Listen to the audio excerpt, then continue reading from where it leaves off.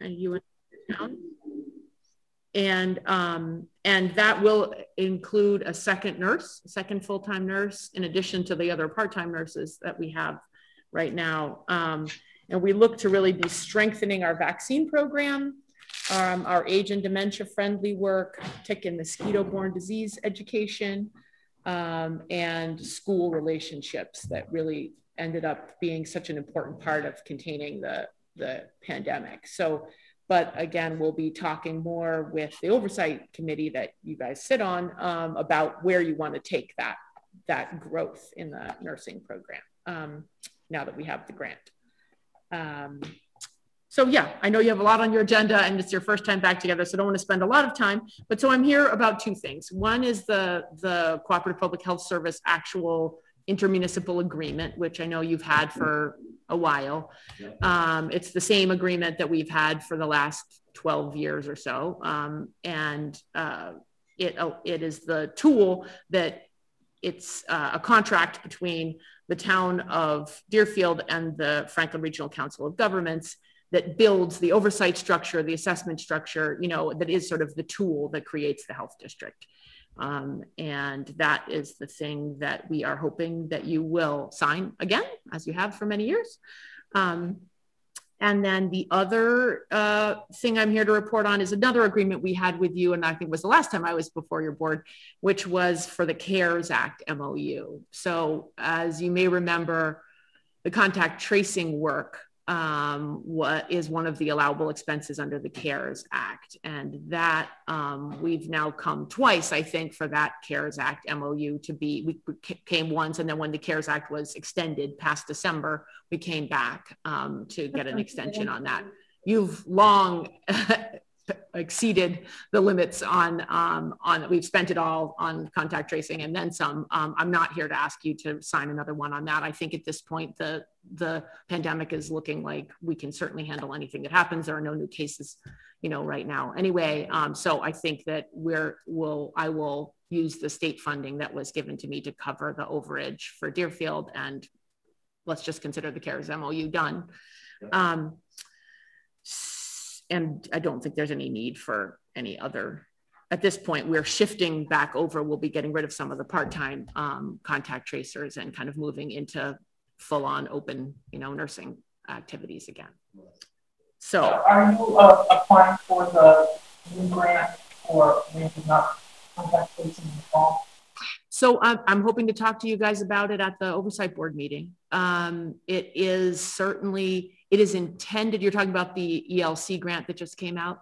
So it's intended to be mostly for the towns that relied really intensely on the contact tracing collaborative. And you probably saw the part in there, the language that said, and if we just funded you under the Public Health Excellence Grant, we will be noticing that when you apply. But what I think is interesting about it is it would allow us to get an epidemiologist if you guys were interested in that. I don't know that we need more nursing capacity, frankly. I think we can handle with what we have now, we can handle what is coming, I hope. But what it would do is it could potentially, if you read through that grant, it says, if you already have nurses, you can't get the nurses until you can't get more nurses through that grant unless you hire epidemiologists first. And when they say epidemiologist, they don't mean like the person who's tracking the Ebola virus outbreak. They mean someone who can look at your health data and run reports for you and tell you where trends are going and kind of provide potentially interesting, could be around mosquito or tick or a chronic disease or, you know, substance use disorder, could be almost anything. So that's the thing I think that they might fund us for. And I'm very interested to hear what you're thinking. Our school system receives a lot of Deerfield and non-Deerfield students in Sunderland and non-Deerfield rely on CTC. And so it would be, I think, really public health nurse or some contact tracing ability in Union 38 as a whole, as well as Deerfield and non-Deerfield. So I was looking for some kind of partnership with Deerfield, non-Deerfield, and Union 38 because our students come so much school choice here that we have that exposure, but then also we have from the Lower Valley, to the colleges. Yeah. No. So this unit is really important to make sure that we have adequate coverage. And that was one thing that we noticed. I made a point of calling every day or a couple days to make sure that what was happening in Deerfield, Montague, and Sunderland, because we, of course, it was only a given time. So there was Whately, Sunderland, Montague, Greenfield that I had to reach out to on a regular basis, and it was very helpful not to have to do that in the fall. I can totally see your point. I know that Whately is hiring a new full-time public health nurse through the Excellence Grant as well. Certainly. Oh dear. Jeez, no one's ever said that before. Okay. No. So I think I'll just say something loud so everybody can hear. This is the first meeting we're trying to do with people in the room and here and through Zoom. And we are looking at getting new audio equipment to make sure that everybody can hear at some point. So on the Zoom account, apparently you're not quite coming out, but on the television you're coming out loud and clear because the mic's hooked into there. So I see. So it's the sound into Zoom, which we're getting a new mixer. We've been working on this all week. So should I get closer and Carolyn and I can share this microphone or something, like turn it back and forth, or? They can hear you through that mic. Yeah, that's not that work right up to Zoom. So that's the issue. Is only that mic is Zoom? Well, they both should be going in there, so I don't know. Maybe it's coming out of one channel that she doesn't have. Yeah. So no mics on. Patience, everyone. Isn't gonna work. Yeah. At this point. So okay. We'll speak loud. I want to answer one of your questions, Carolyn, which is I did meet with Montague, Deerfield, Montague, Greenfield, and Sunderland this week to talk about the Public Health Excellence Grant that's still available and the ELC grant. And because I totally recognize the thing you're talking about. They made a decision as a group not to pursue the Public Health Excellence Grant. I don't know about the ELC grant. So that is not due yet. Yeah. So that might be good to pursue, and certainly we'll be talking about it at our oversight board meeting too. Well, so how many hours on our $22,000 assessment do we get now? We don't really divide it by the hours. I mean, as you know, she's here every Wednesday. And we have 4 hours. What's that? I said she's available 4 hours. She's available open to the public for 4 hours. She's on Wednesdays, but she's frequently in, visiting people at home, meeting people, answering people on the phone. When the boards of health involved in the health district set up this system, nobody wanted to do it by the hour, as you may remember. Because the feeling was once you start to track the hours, then all of a sudden you start to pay by the hour. Then all of a sudden, a pandemic comes and you can't afford it anymore. So our vision has always been that we would agree to do everything that needed to be done and meet regularly with the boards to get feedback on how we were doing. So I think we are in a moment of completely reinventing, everything. This is your first meeting. This is the first, week or two that she's been able to see people in the office. And so I think that if you guys have thoughts about new services you'd like, different services you'd like, everything's on the table. Well, I think we want to specify that we get a certain number of hours because the original number of towns almost doubled. Yes. Okay, so there's only one visa. I know you're hiring a second nurse, and that nurse has been paid for by grant for 2 years. So I feel that somehow our assessment should reflect that, we have a reduction. There is double the nurse, but that second nurse is being paid for. So there should be some reduction in that original assessment. But one of the reasons why I don't, the contract doesn't specify number of hours, but it also doesn't specify credit for the office. There's 338 square feet in the office. And, we're going low going rate is $14 to $16. Mm-hmm. So even if you like have that $750, you know, it's significant money. It's, you know, almost $2,500 a month. You know, we provide heat, air conditioning, phone, internet, electricity, copying, Mm-hmm. the whole thing. Yeah. And there is no, you know, every time we go, there's no space credit here for our, you know, assessment. And I feel like if you, even if we had a solid 8 hours with Lisa, you know, that's, and you multiply that out what we're paying, say $22,000, and multiply that out of the whole week, that's $107,000 position. And, you know, so I feel like the contract doesn't reflect the fact that we had, you know, that we're providing office space for the entire, you know, group, you know, all the towns. And then the other thing that happened, of course, Lisa was just outstraight contact tracing. So there's nothing we could have done the first part of the pandemic. But the second part of the pandemic, she was the vaccine manager. And this was identified way last summer on multiple meetings that I attended. This was at the bottom, and she did not available. So I would like our assessment for 21 to reflect reimbursement for some use of the office, but also for not having the services provided Lisa was doing that vaccine management, because the FERCog did deliver to all of our pediatrics and all the clinics 10,000 shots. And at $45 a shot, you know, that's about $450,000. And so by the time you collect it, say just round it down to 400,000, Lisa should be covered under the county-wide, because that was provided, that service was provided county-wide. So our assessment should be reimbursed at least by half, because she was not available to us. She was out straight doing vaccine management. She couldn't even do appointments for us half the time, because she was scheduled 2, 3, 4, 5 times a week. So we belong to the, you know, the district because Lisa's fabulous. There's no question. She was our nurse before, and we wanted to keep her. But I feel like this contract is not,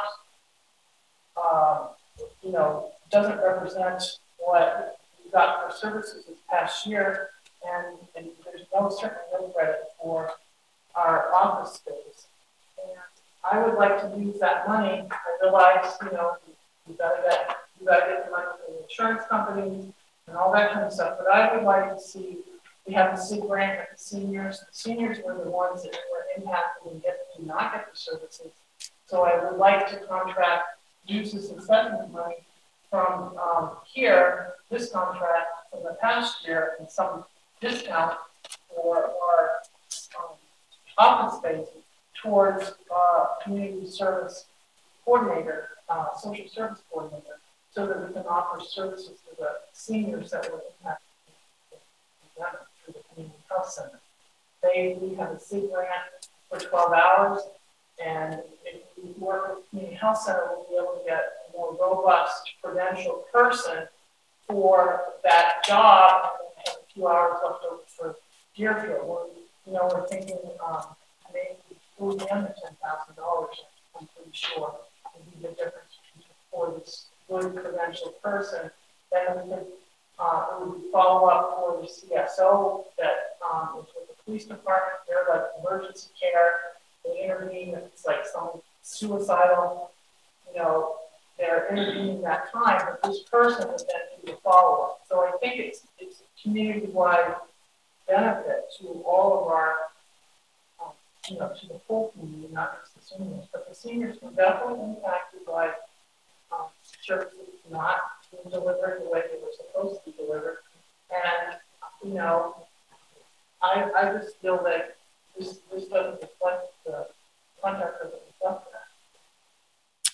So let me try to answer a few of your questions. You're right that the contract doesn't describe the discount, but it does exist. And so that's on me. I can go back and revise the contract. We certainly have always taken that into account. There's a spreadsheet I can bring you and show you. I brought it last time. I think I met with Diana to go over what the discount was the last time this was signed. So it absolutely exists. It includes a square foot analysis. So I can definitely revise the contract and send that to you so you can see what that is.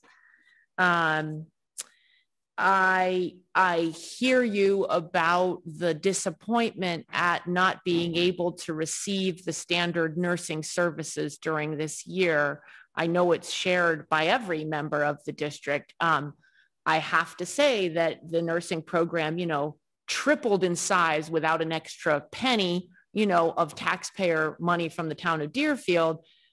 Literally hundreds of people were contacted, you know, and received supportive, positive interactions with their town nurse, town nurses and contact tracers, you know, during this period of time. And so I think we're all really worried about the impact on isolated seniors of this past year. We're deeply worried about that. And that's absolutely a focus of what we want to do now.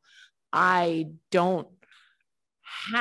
mean, you've already paid for this year, and I would say your money was well spent in managing this pandemic in comparison to many other communities. We did really well in Deerfield, you know, and so it would not be easy for me to somehow retroactively give you a discount this is the end of the fiscal year now. So you've already paid for your membership for this year. For next year, we did just reduce the assessment from the increase that was intended to happen based on understanding that we had received the grant after we'd already sent that out. So that has happened, maybe not to the extent that you were hoping it would. But I can, you know, that number is lower for this coming year than you were told it was going to be. And as for the insurance money, I think that is a Council of Governments decision. You see what I'm talking about. Lisa was available to the entire county. The entire county was charged for the insurance shots. And yet we as the core group were paying for that assessment. So, and when she was not available to us as a public health nurse giving those services. So I feel, you know, that when the money comes in, that should be appropriated to all the towns.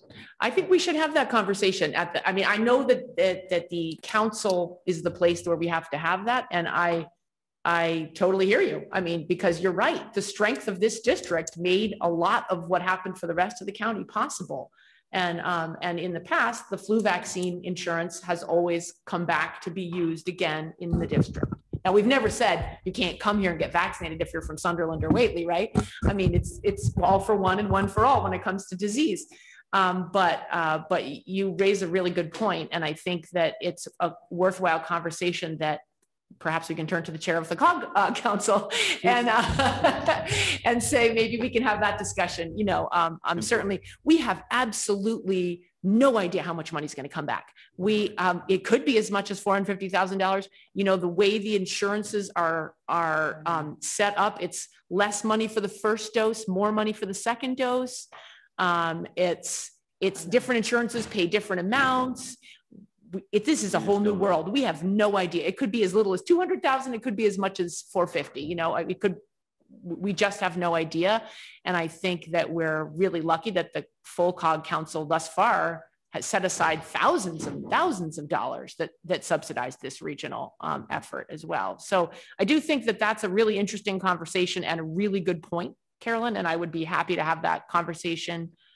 Maybe we want to come up with some ideas that we bring to that, like the thing you just described, that we bring to that conversation. I feel like it's really important that we make up the services somehow to the seniors.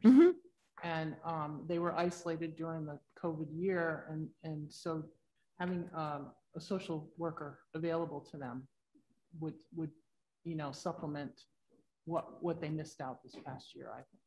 I think we learned a lot this year about all of the people who are really hurting in our communities. And there are other populations of people in this town and in this county who really suffered in this past year, That's and why who also need Yeah. more help. Yeah, that's why we were hoping to do it for a few hours a week, Deerfield specific. and Yes, available to everyone. I heard about this project, and it's a neat idea. So I'm very supportive of creative thinking around how that insurance works. I'm not the decider about that money at the COG, but I totally hear your point about you know, everybody getting to benefit from the hard work and investment that Deerfield and the other CPHS towns made in standing up that capacity to even order vaccine and know how to bill for it. You know, so happy to talk more about that, you know, and bring that back to Linda.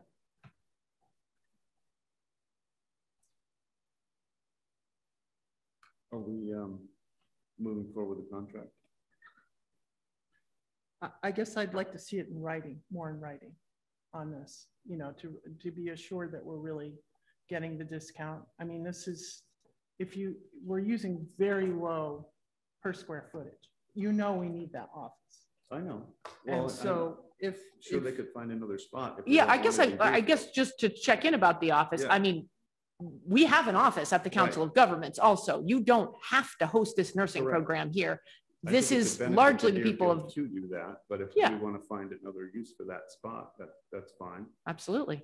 Well, I'd like to see what we're getting in credit for it, and then we can decide whether it's to our benefit to keep it or to use it ourselves. That really was what I'm concerned about. Because again, this is a 3-year contract, so you know we have to make this as a 3-year decision. Are we giving this space up? Is it worth it? You know, that kind of thing. Our next scheduled meeting is the 22nd. Do you think you might be able to have some numbers by then? Sure. I mean, because I urgently want you to make this decision before July 1st so that you have a nursing program. You know? So, yeah, of course. Absolutely. Great. Okay. Thank you. Sure. If you could give us the information beforehand, that would be great. Of course. Too. Yeah. I'll send it along. And I'll show it. I will revise your contract such that it describes what that is. Yes. Okay. Because yours is the only one, obviously, who has that discount. Right. So the template, it's not in there. That's right. Yeah. Okay. Well, thank you. Sounds good. Thank you very much. Sure. I really appreciate you coming all the way down. Trevor, here's your pen back. Thank you. Thank you. Yeah, have a great night. You too. Congratulations on being back together again. Great to see you again. Thank you. In person. Good. Okay. Next thing on the agenda will be select board reports and announcements. We don't have any minutes. No, I just want to state how wonderful it was to see all our seniors together today at the senior picnic. I know. I must have just missed you. Yeah. Did you come in after? Yeah. I had a webinar and meeting beforehand. Just to see our seniors together and enjoying some music and meals together on a gorgeous day. It felt like we're getting around this corner and coming back. And I just want to thank everybody that put that together. It looked really great. And just really fun to be a part of that. We have a summer concert. Yes. You want to talk about that, or I got it here? You got it. Yeah, here's a summer concert. Yeah.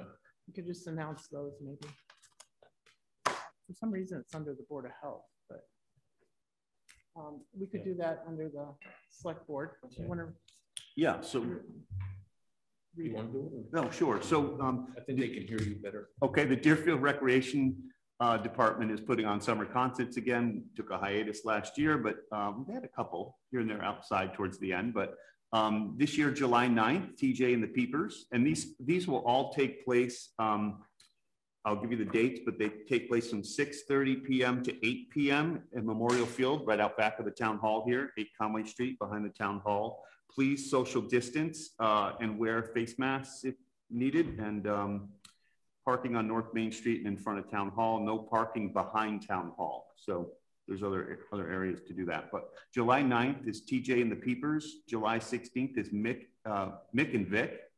July 23rd is John Corbett, local. And July 30th is Chicken Wire. So that should be those should be fun shows. And I know Sue Antonos is really excited to get that program up and running again. get people out celebrating and Trevor? dancing. Yes. Sorry. I know. It's on the screen, not in the room. All right. I may have to work with you guys on something electronically. That's why I'm in my office. So one question that Sue had about the concerts was generally it was rain or shine. But if there was inclement weather, she asked if she would be able to use the town hall because now she's located them behind the town hall in Memorial Field. Yep. I don't have an issue with it, but I don't know how anyone else feels. It depends on how many people being in here, because we're gonna have so many electronics set up and stuff like that. I mean, yeah, we're gonna have a problem flipping the town hall over. And yeah, because we have the foot clinic still in here. You know, we all know New England weather is very consistent, so we can count on it. But it's the, there isn't a lot of space in here right now. Is that tent? See the way the town this is set up right now. There's no room for a concert. Right. The tent is being. I think the tent's being left up, right, Casey? I don't know. Whaley's going to let us use it. Well, that's not Whately's tent. It's not Whately's anymore. That one's that's gone. Hilltown tents. Oh, okay. Specifically for the senior center. All right. Well, the weights from what Bob Walden, I mean, the weights there will hold that tent down in inclement weather. So I would say so. Yes. They're like half a barrel of cement. So so maybe I should have Sue talk to Dick or Jennifer or both. Yeah. Yeah. We should. Well, I think we need to work on that a little bit just because of our space in here with the foot clinic and the way we're going to have to set up our meetings. It might be tight to do a concert in here. Okay. But I don't know. Okay.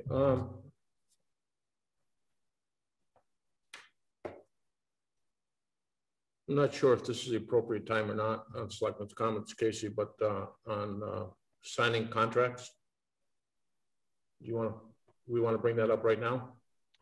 That's up to you. If you want me to, I can. Well, if this is the appropriate time, I'll bring it up. Okay. One of the issues we had at town meeting was an unpaid bill.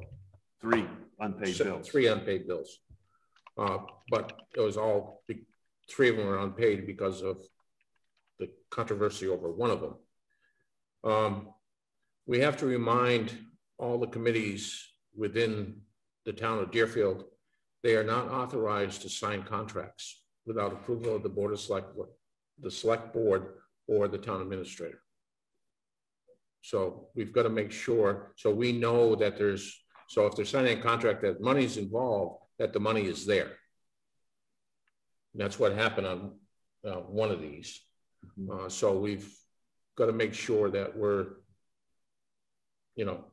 this board and our office is well aware of what's going on before any contract is signed.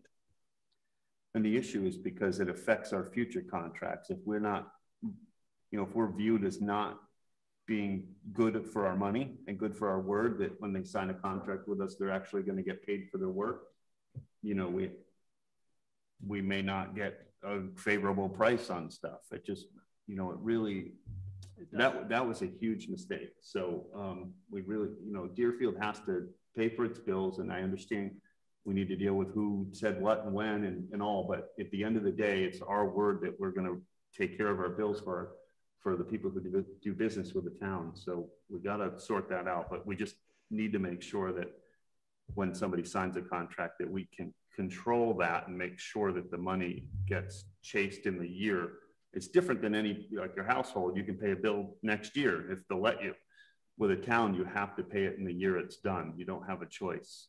Or you have to go to town meeting and get approval. And then if you don't get approval, people are out money for work served, and it just isn't right. So, may I clarify? Yes.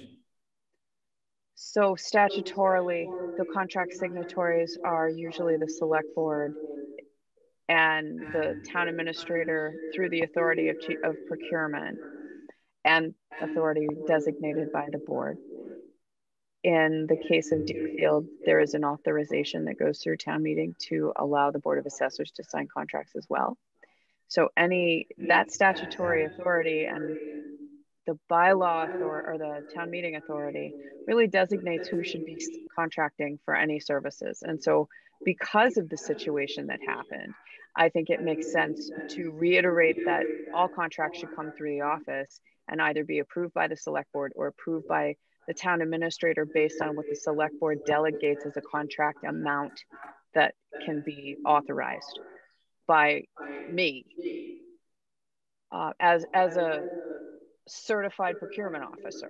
That would be my suggestion, because this is a situation where the money should have been in our coffers before the contract amendment was signed and it wasn't followed up on. And so we need to limit any further instances of that in the best way possible. And, you know, another reason to make sure we're paying our bills is it affects the way we borrow money. And thanks to Barb in her office, we've just got the highest rating in Moody's for borrowing money. So that puts us in a very good position. And,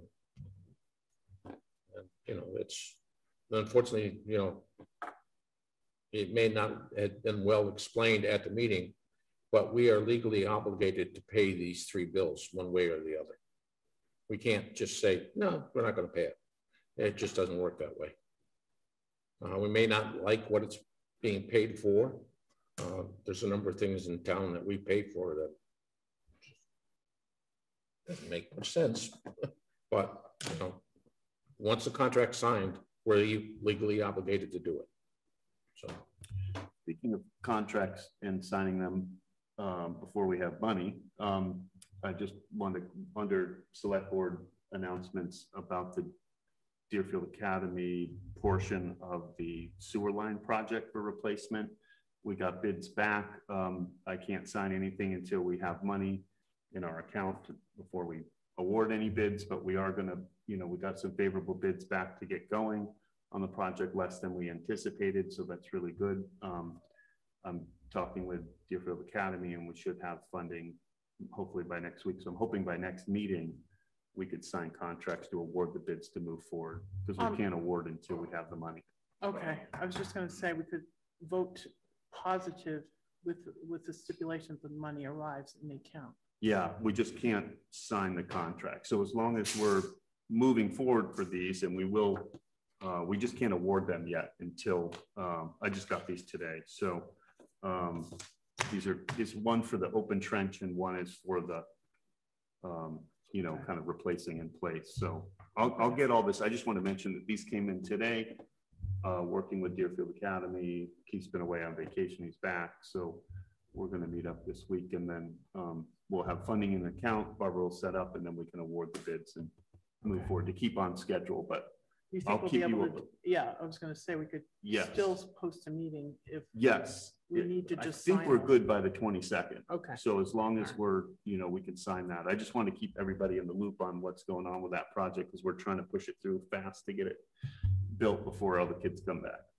so that we can get it paid for all of it paid for by Deerfield Academy, which is a huge donation to the town. So for that one section. So that's that. I'll bring more info on the 22nd, and hopefully we can sign those contracts then. Any Board of Health announcements? I just want to mention that the Delta variant, which used to be named the India variant, they're trying to get away from countries of origin, so people don't think about it. So it has now been renamed the Delta variant. It is a DPH has listed it now as a variant of concern. There is about 150 cases circulating through Massachusetts currently, and that is, you know, very conservative number, just because, you know, they don't test everyone. Just it's just random. But they have at least 150 cases. It's very, very transmissible. So again, people should just be careful of aerosol buildup. Obviously, and I will say this over and over again, the vaccines are really worth getting. If you haven't gotten vaccinated, they're extraordinary. They're very, very effective, but there are people that are not vaccinated, and children can't and get our children under 12 are our group that is not vaccinated yet. And we need to remain very, very careful of that group. My grandchildren are not age eligible, and as a result, I am extremely careful. This is, you know, I know you're both vaccinated because you came through and got your shot. Watched it. I watched it, so I know you're okay. And I happen to know that the ladies in the audiences are okay. But, you know, it makes me nervous. And I was, even though the sun came, we don't know. Right, the sun came out and it was very hot, you know, at town meeting. But I can't say thank you enough for everyone that was willing to work through the town meeting and have it outside, because, you know, being in an auditorium contained with all those people was a little concerning, you know, and that's what people need to do. You have to remember we had no flu circulating last year. And the reason why is because people were so careful with COVID. So we need to maintain that kind of, you know, wash your hands and, you know, social distance from your groups and, you know, be normal, but just be careful and be outside as much as possible. And the one thing I will say is that our Tilton Library is still requiring masks inside. Our town hall is not. I mean, you're more than welcome to wear them. We're happy to have that. But the Tilton Library is still requiring masks because our children, you know, the children's library downstairs and children in there. And they don't have the ability to go get a vaccine like all of us have been able to. So that'll, I think, continue. Casey, you could answer that, but I think that Candace is still instituting that policy for a while, right? Yes. Yeah, okay. We had a very successful second shot clinic at Frontier for our 12 to 16-year-olds. And as soon as possible, as soon as the trials are done and there is emergency approval for Pfizer for the under 12, we'll be doing clinics. I'm hoping that they'll be done before school starts, but it does look like it's going to be sometime in the fall. So we're going to do it as soon as possible. The good news is antibodies are still up in people that have had the vaccines, no matter all three of them, actually. So there will not be a booster in the fall, which is kind of exciting. Yeah, that's helpful. So that's being pushed off at least till the spring. So that's wonderful. So, and the guidelines for the schools are not out. They probably won't be out until August, but the schools will be open and our school will be open. So we did a very good job. Working with the school administration was fabulous and they were excellent, and we kept the kids safe, and we're going to do that again in the fall. Lastly, for Board of Health, you know, we are surveilling mosquitoes at the moment. I have not seen the test result yet, but they should be coming fairly soon. This week, Thursday is the mail-in day, and so we should have Friday. We'll have test results. Usually, there's no disease load until around 4th of July. Last year was the first year in 11 years that we had no West Nile in the town of Deerfield for the whole summer. So the good news is we're out of a drought. The bad news is we get more mosquitoes when we're out of a drought, but so far the numbers that are being trapped are lower. And again, as Trevor said, the test results for the disease load will be out at the end of the week for this week. And a lot of ticks, so still keep permethrin on and spray. Tickreport.com. If you have pull a tick off yourself, it's really important to get to know that disease is being carried. Yep. Okay. That's all I got. Thank you. Okay, and we have 0 COVID cases in Deerfield, right? That's right. Second week of 0 COVID cases. We only have 3 in the county. It's in one household. So that's, you know, that's contained. It's the first time in many, many weeks that we've not seen, but this is the second week that we've had no Deerfield cases in the whole time. And only 3 in the whole county. So that we're doing very good. And it's great. As Phoebe mentioned earlier, Deerfield is one of the highest vaccinated towns in the Commonwealth. Yeah. And a lot of that credit goes to Carolyn. Yes, it does. Wow. Yep. She has been a diehard on getting, you know, thankfully for us, it got her off mosquitoes for a short time. But now mosquitoes is a hot topic. yeah, no, that's coming back. It's all cyclical. And an occasional tick. Yeah. But, you know, it's Deerfield stepped up. Yeah. And it's I couldn't be happier. So yep. Very much so. We did have a good contact tracing team. Mm-hmm. I handled the ones that did not respond or did not cooperate. You didn't want Carolyn coming to your door. No, and I did. I knocked know on you people's did. door. And, you know, it worked out really well. We were able to contact trace usually within 3 hours. And that was probably one of the fastest turnaround times in the whole state. So I am really proud of everybody working really hard together. Yep.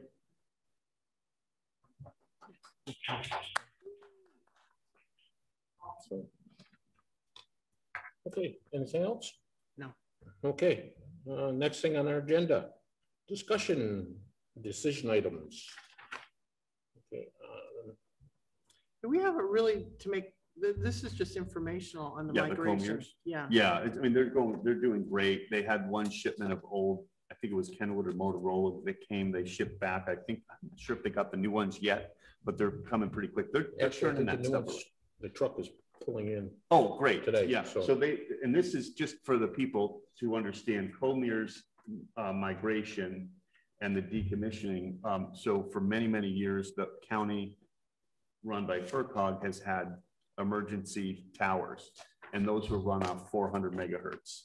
The new technology is 800 megahertz, and that's what the state police use. And thank goodness to John Pachurik and FERCOG and Linda, and a lot of people work together to get Franklin County, one of the first counties in the state, to get switched over. And we've gotten I forget, is it $1 million grant?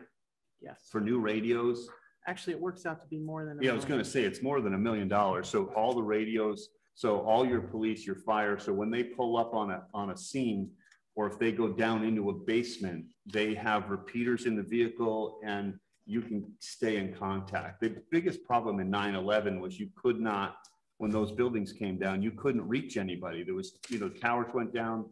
The way the radios were, you couldn't have any contact. So if we have something going on now, or with our topography or the buildings that you're in, you have a lot better, lot clearer, crisper contact and communication with first responders. So that what's happening is those towers are being decommissioned, but before that happens, all the new towers are going up and all the new radios are switching to 800. And so John Pachurik, Chief Pachurik, has been working on that and has a great team from FERCOG that are reprogramming all the ones for all the fire and police districts and EMS in all of Franklin County. So that is moving along very well when I talked to him last, except for a snafu again, an old radio came instead of a new. 3 pallets of old radios. Yeah, so they caught that and swapped that around pretty quick. So it's really great. It's great news, and we'll be in a lot better position in a couple of weeks. Yeah. I'll give you an idea of the improvement of communications. In the 70s, when I was a police officer in town, we actually had 3 different radios in the cruisers. We had the county, we had the fire, and we had state police. Yeah. And it was always fun when all 3 of them were talking at the same time. Yeah. And now they're all on one. Yeah. Yep. And it's all dispatched. Well, the 800 is more efficient and is more effective in reaching some of the dead spaces. So, yeah. And Dave, down in your area, we could never talk on the radios because there's a dead space. And then yeah, it's just a much better system. And then the infrastructure, the towers are run by the state police. So, we've had to pay for the maintenance through a contract with FERCOG every year on, tower goes down, the technology is so old. So all of that's going to get decommissioned and taken out of service. And so we won't have that huge liability. Eventually we'll pay, I'm sure, at some point, because nothing's free forever, but at least this grant that was received to get us moved over to that. Again, you know, we're one of the first, and I think Barnstable as well, county, and then the rest of the counties will fill out across the state. But great advocacy by our chief and for COG to do that. So that's it on that. Great advocacy on the part of our police chief. Yes. Yeah, he put a lot of personal time in Yes, there. he did. He did, and he's doing a lot of the programming, and it's just an amazing effort on his part and everybody that's helping him. And I know there's a lot of staff in his office doing that as well. Yep. It's thousands and thousands of dollars of savings to the town of Deerfield alone. Yep. Tens of thousands. Yeah. A lot. So it's a lot of money. ARPA? Casey, updates on ARPA? Sorry, I was muted. So we have received $261,200, which is the first tranche of funds to be sent directly to the town. There will be 2 tranches. We'll receive 1 tranche this year and 1 tranche next year. There's additional funds, and we're still trying to sort through this, but there are other funds that are distributed through the abolished county. So keep in mind, Franklin County is an abolished county. So there was special guidance that had to be created for this. The full outline of that guidance is not available yet, but the way it's been explained is the other funds to be allocated to the town will be done on a per capita basis, but we don't know how that's going to play out yet. But yeah, and I'm It's still over 500,000 though, isn't it? Well, it is. If you look at the allocation through the county and the town, it is. Well, the first payment's 251, the second payment's 2 something. So No. But then we get at the end of the year, we're going to get the other half of that. We only get from where though? That's my question. Well, we're supposed to get $1 million. Was $1.2 million, right, Casey?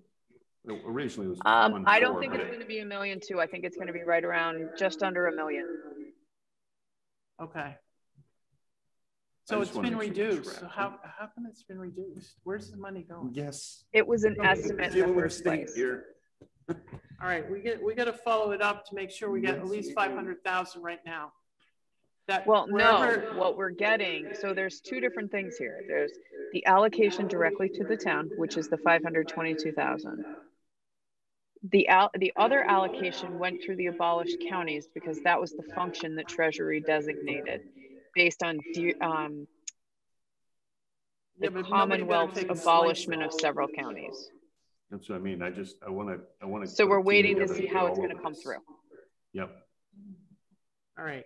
You need to track it down because it's another couple 100,000 at least. Well, we need to get more guidance from Treasury and DLS. That's what we're waiting for. Yep. Okay. Do they have any more specific guidelines on the usage of the money? No, it's still very basic. The same things that we've heard in the past 2 weeks, Carolyn. I know I asked you about the FEMA today. You had no update on that. Did you have left? Do you have anything left over on the CARES Act? We do not, because our CARES Act money is tied directly to our FEMA money. Okay. FEMA takes forever. I know. All right. I just am worried. I don't want to run out of time. We have till October for the CARES Act. Yeah. Or is it October or is it October? And then we have FEMA money coming in. Do you think the FEMA is going to come in before October? I really can't say. I know that the COGS experience really a lot of delays, and their experience helped me figure out what we could expect. But our delay has been longer. Their delay, they said, was 6 to 9 months. We put our first request in back in October. So it's been significantly delayed. I'd like us to think about expenditures that are allowed under ARPA that also are allowed under CARES Act, so that if we spend any money on ARPA money, that we spend that money, and that if it comes in and we get the FEMA, it frees up CARES Act money, then those items that we spent or we appropriated ARPA money for, we end up using CARES Act money for. We can try. There's different allowances under both programs. I know, but we're not allowed to spend unless we have the money in the bank. All I'm saying is let's have priorities that maybe we could be sweeping up the end of the CARES Act money on the ARPA money first, the first expenditures, so that when we actually go pay the bill, the CARES Act money might be freed up and we could, you know, put it under the CARES Act and not use ARPA money initially. Okay. Okay, I'll discuss that with Brenda. Just to keep that in mind, because we don't want to leave any CARES Act money on the table, and we don't know what our FEMA reimbursement is going to be. So we want to make sure that our money, we're spending the money as fast, you know, in appropriate ways, and as the money ages, we get the oldest money first. I guess is the best way to say it, because these programs are so obnoxious to report. Okay, as long as you're aware of that, Casey. Okay. Anything else on ARPA? And it's, I guess there was a question on what ARPA stands for. I think that was. Yes, it's the Recovery Act. Yes, American. I'm just trying to, it's hard to multitask, type my notes and type into the chat at the same time. It's okay, thank you. I think Lily actually answered that. Yeah, she did. So. Okay, next thing on our agenda, townwide shredding event. This was a question Carolyn had posed. Well, someone had emailed me, and I vaguely remember we had a shredding event, and they wanted to know if we could have another shredding event at the transfer station. So I didn't know if you could talk to Janamine and try to get that set up. I can't recall having a shredder. Wasn't it promoted by somebody last time? I'm trying to think of what it was. I don't remember, because, you know, I burn all my stuff in the wood stove in the winter. The carbon footprint. Yeah, I Great. know. No, you know, I save my stuff to well, they got so much hemp growing around her house that it eats up the carbon. Well, we can look into that. I'll help. I'll try to help figure that out. I think. Do you remember that? I can look it up in my stuff. I think I can go back and look. I don't remember it that much. I mean, I vaguely remember. I think it was put on by somebody and not paid for by the town. It wasn't a town expenditure, because we wouldn't spend our town money to do that. But no, but that might be. But it might Jana Bean might do it. Yeah, right. She might have something. It was something about that. I know somebody else did it and promoted it. Okay. So we'll try to. I'll find. She might find some kind of little grant for that. Right. Okay. Okay. Next thing is the fiscal year 2021 second sewer commitment for approval. Right. That's not in our packet, Case. I have one here if you need. It should be. I actually there should be just one. I saw it. Sheet. And one sheet that looked like that. The only question I had, what is this? What was last year's, Casey, at this time? Do you remember? I don't remember. I can try to look. I have to go back and look at that too. Does it seem like it's in the ballpark? Well, it's going to be more, because we're starting. Oh no, we're collecting more money, but yeah. I mean the usage. How's the usage? Oh, usage. I could go look at that, but I don't have it right in front of me. No, it doesn't matter. Yep. I don't have that in front of me either. So I'll read this message to us from the collector treasurer, June 14th, 2021, utility billing 2021 commitment number 2. You are hereby authorized to collect from 946 bills named on the commitment with the amount set against their respective names, amounting in the aggregate of $597,205. Let's see, $205. Yeah, $205 to pay over all monies as soon as collected to the town treasurer, and to make a report of such payment to the town accountant. So the sewer services, it looks like 94,600 service, and then the sewer was 502,605.15 for a total of $597,205.15. So I'll make a motion to approve that. I'll second that. Any further discussion? No. Hearing none, all those in favor? Aye, Trevor McDaniel. Aye, Carolyn Ness. Aye, Dave Wolfram. The sewer consumption was 34,504,664. Yep. Okay. While we're talking sewer, this last couple days, we had a issue with our pump station on Captain Lathrop, with articles being flushed down the system that are clogging our pumps.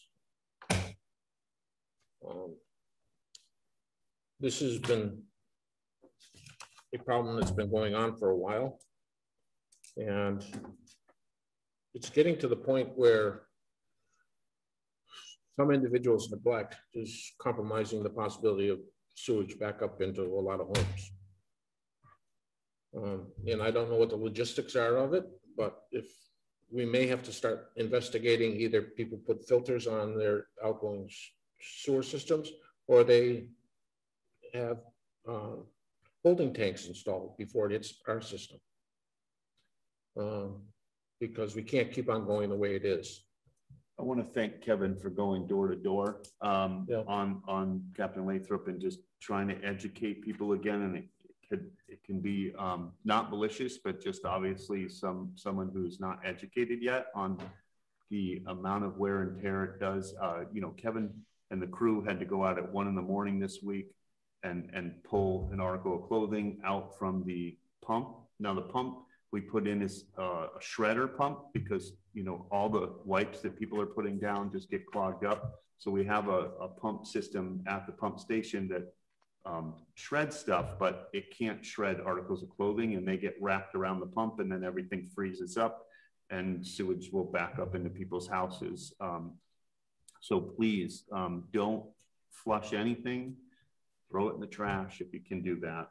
So I know we had a letter written up, and Kevin tried to go door to door and educate everybody on what's going on there and the seriousness of it, because it's costing, you know, a lot of money. We spent over $50,000 to put that new pump in, and it's a lot of money just by mistake. So if people could please try to save our sewer. It's, you know, we're spending $19 million right now on upgrading it. We don't want to spend more, so please.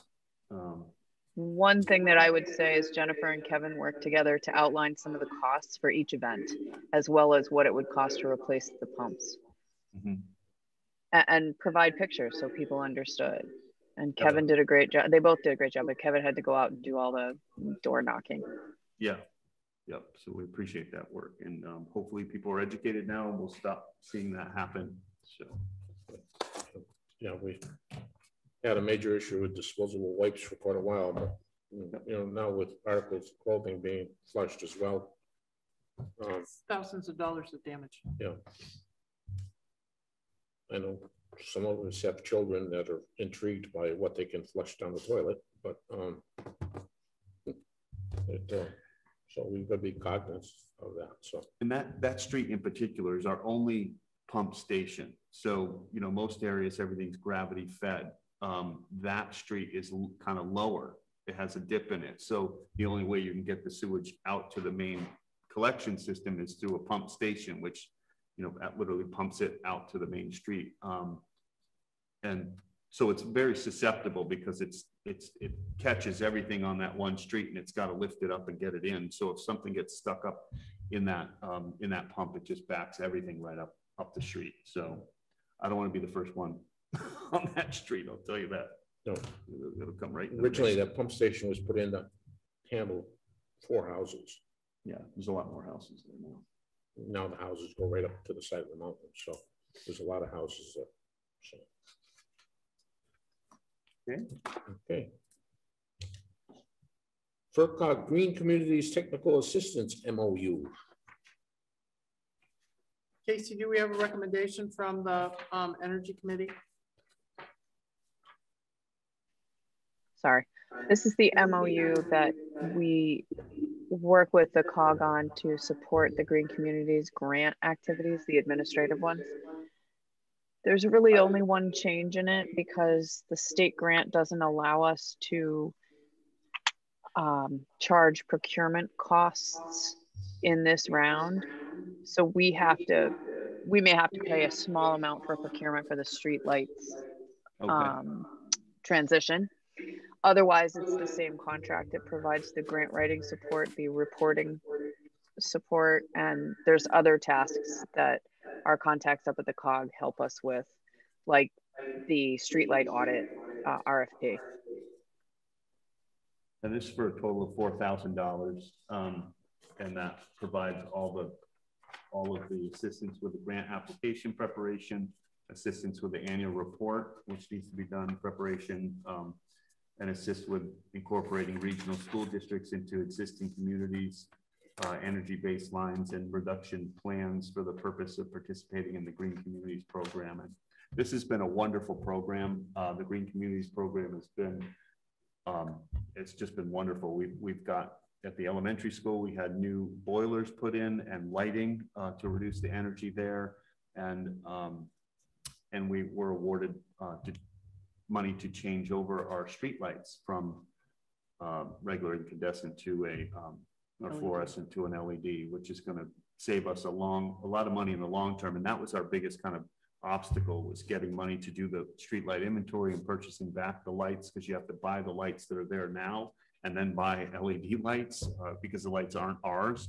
They're Eversource, so we have to purchase them from Eversource and then put up LED lights. So this is, I think it's well worth the money to do all that work. It's a lot of work to do, and it's a great program. So I make a motion to support the contract. Second that motion. Okay. Any further discussion? Hearing none. All those in favor? Aye, Trevor McDaniel. Aye, Carolyn Nuts. Aye, Dave Wolfen. Motion carried 300. I guess we have to do that still. Do we? Have to do that vote. Name our names. Oh, yeah, well, right, because we're on. We're in personnel. I know, but yes. It doesn't hurt. Yeah. Oh, okay. It's gonna be harder for us to go undercover now. Okay, next thing is confirmed standard tag sale policy after COVID-19. I think we already loosened it up, Casey. Pretty much. what's the? I don't understand. We didn't confirm that we were going back to the standard tag sale policy. So we need to do that now that the governor's eliminated the emergency order for certain things. So you're talking about people coming in and pulling a permit for $5, right? Correct. Because we waived that during COVID. Correct. So we don't want people in.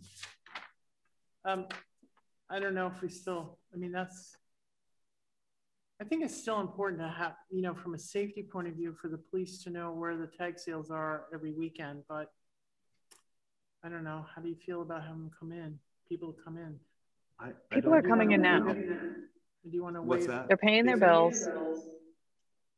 This is another one of those transition out of COVID tasks.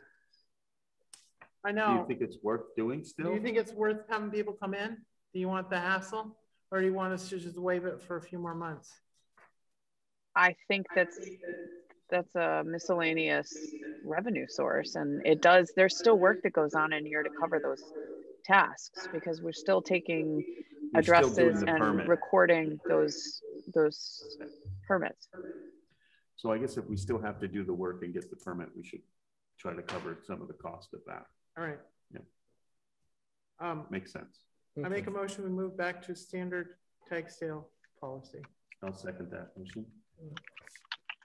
Any further discussion?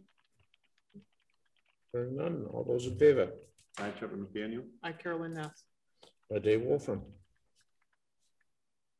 Motion carried 300. Okay, the next thing on the agenda, fiscal year 2022 appointments.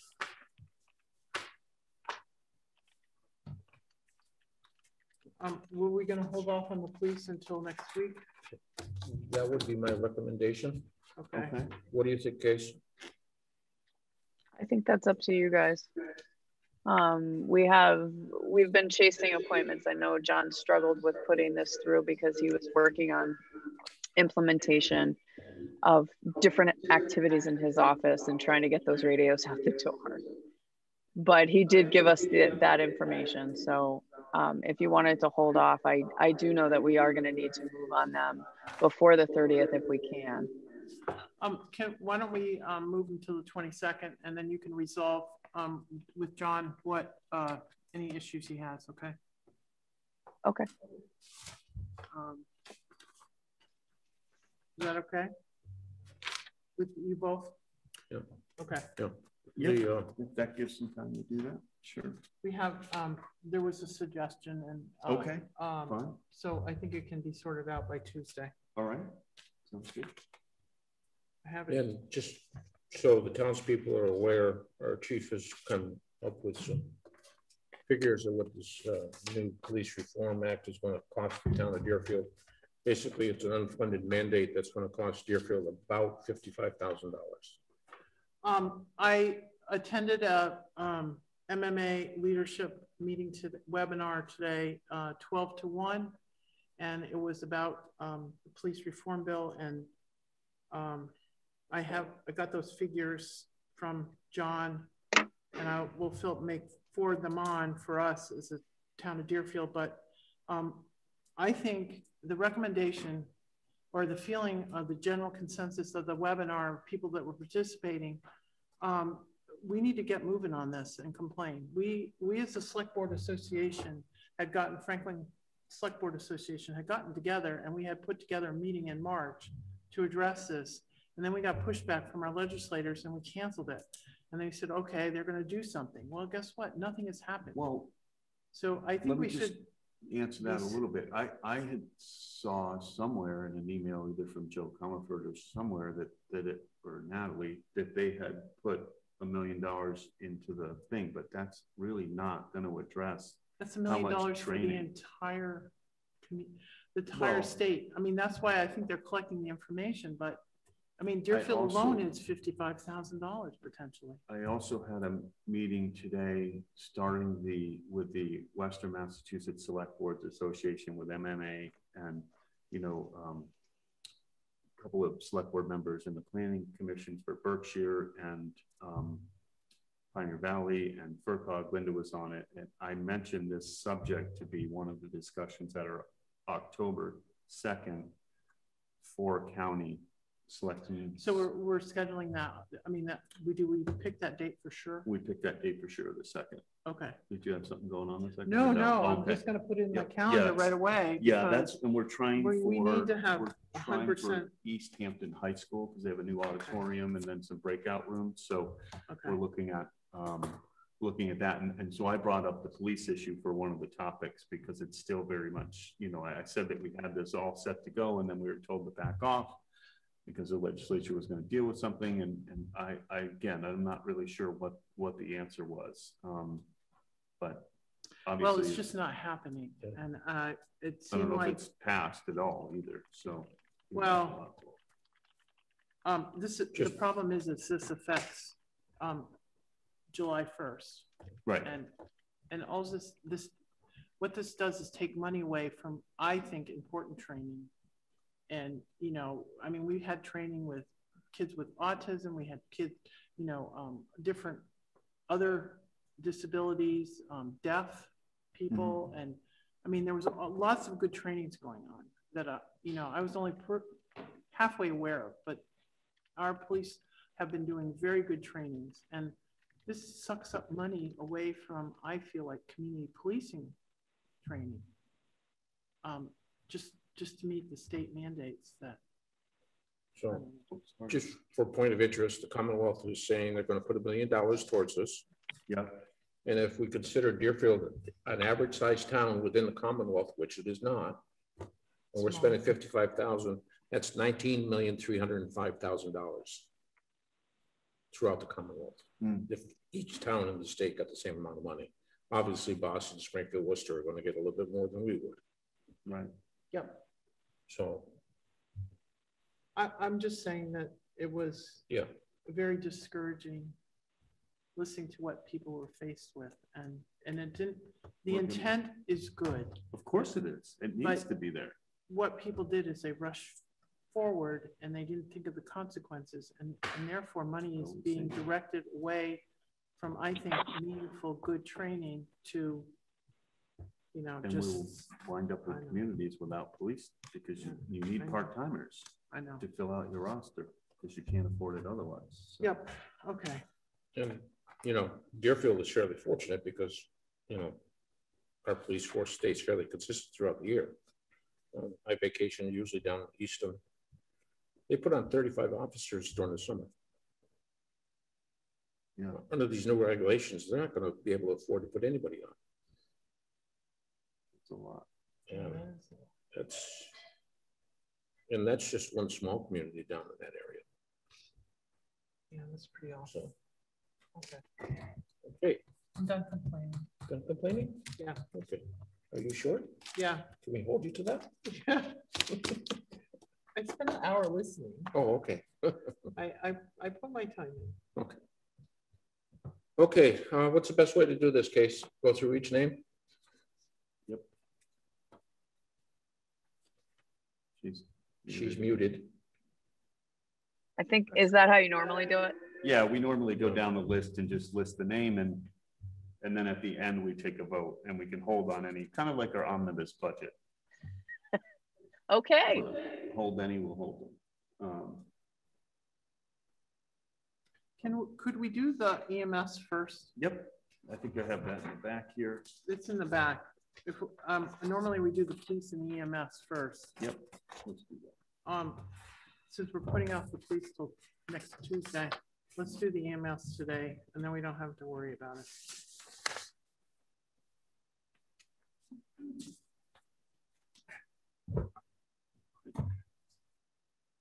You want me to read them or somebody else? I'm going to murder some names here. So.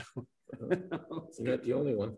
Yeah, I think you have a good, I think I could do well with Zachary Smith, but yeah, the rest of them. The rest I may have trouble with. So full-time, this is South County EMS appointments and pay rates, FY22 annual appointments. So these are full-time officers would be Timothy Drumgoole, Teresa Emerson, April Fernandez, Aaliyah Kosmal, Anthony Wozinski, Gary Ponce, Zachary Smith, Alicia Toya, David Zamoyski. I second that. Thank you. Any further discussion? Nope. All those in favor? Aye. Aye, Trevor McDaniel. Aye, Dave Wolfen. Aye, Carolyn Ness. So per diem, these are a list of people that fill in different sections. So I'll start Zachary Bastioni, Sue Ellen Bellows, Samuel Broder, Abigail Candy, Leah Doolittle, Eric Drumgoole, Carly Easton, Hannah Esteen, Eric Fitzgerald, Mason Jenkins, Louise Kelly, William Kimball, Adam Martin, Lori McComb, Yvonne Marino, Nair Ragoza, Philip Snow, Robert Swayze, Mark Tremblay, Jonathan Van Land, and Ahad Yildiz. I second that. Mm-hmm. Any further discussion? Nope. All those in favor? Aye, Trevor McDaniel. Aye, Carolyn Ness. Aye, Dave Wolfen. Thank you. Thank you. Thank you for the EMS people. It's wonderful. Yep, they do a wonderful job. So these are FY22 appointments. If we have any issues, just blurt out a name. So these are terms on this page expiring 2022. So ADA coordinator is Casey Warren. This is our ad hoc senior housing committee. Phoebe Dwight's chair, Carolyn Shores Ness, Deborah Darling Raphael, and Annalie Wolfcool. Ad hoc town common committee, Trevor McDaniel, Richard A. Benson, Gregory Franceschi, Melissa Hale, Catherine Hart, Pam Hodgkins, Catherine Lawless, and Denise Schwartz. Agricultural Commission, Jay Savage. And I believe there's more openings if people wanted to serve on the ag committee. And I hope that at some point that happens. Well, we got to get active again. We do need to get active. We have great farmers and love to support them and figure out what we can do. Board of Health agents, Richard Kalszewski, Charles Konecki is our special health agent, Kevin Scarborough, Zachary Smith, David Zamoyski, Valerie Bird, Alex White. And can you give me an update on who Alex White is? Because I don't think I know him. He's a tough student. He's worked for Foothills this past year, and Dick was recommended to Dick by a couple different people, Valerie and Foothills people, and so Dick and I interviewed him on Tuesday, yesterday, and he's a tough student. He's getting his master's in public health. He seems really great. He's got his food safe certified. He's got some other certifications. He is not a soil evaluator. So we were going to start him as a part-time, like backup. Valerie is, you know, as some of our backup. She's our backup, and she's fully certified for everything. So she's at $38 an hour, similar to our other inspectors, because Alex is still in school and he's on the list. They had stopped doing soil evaluators this past year because of COVID.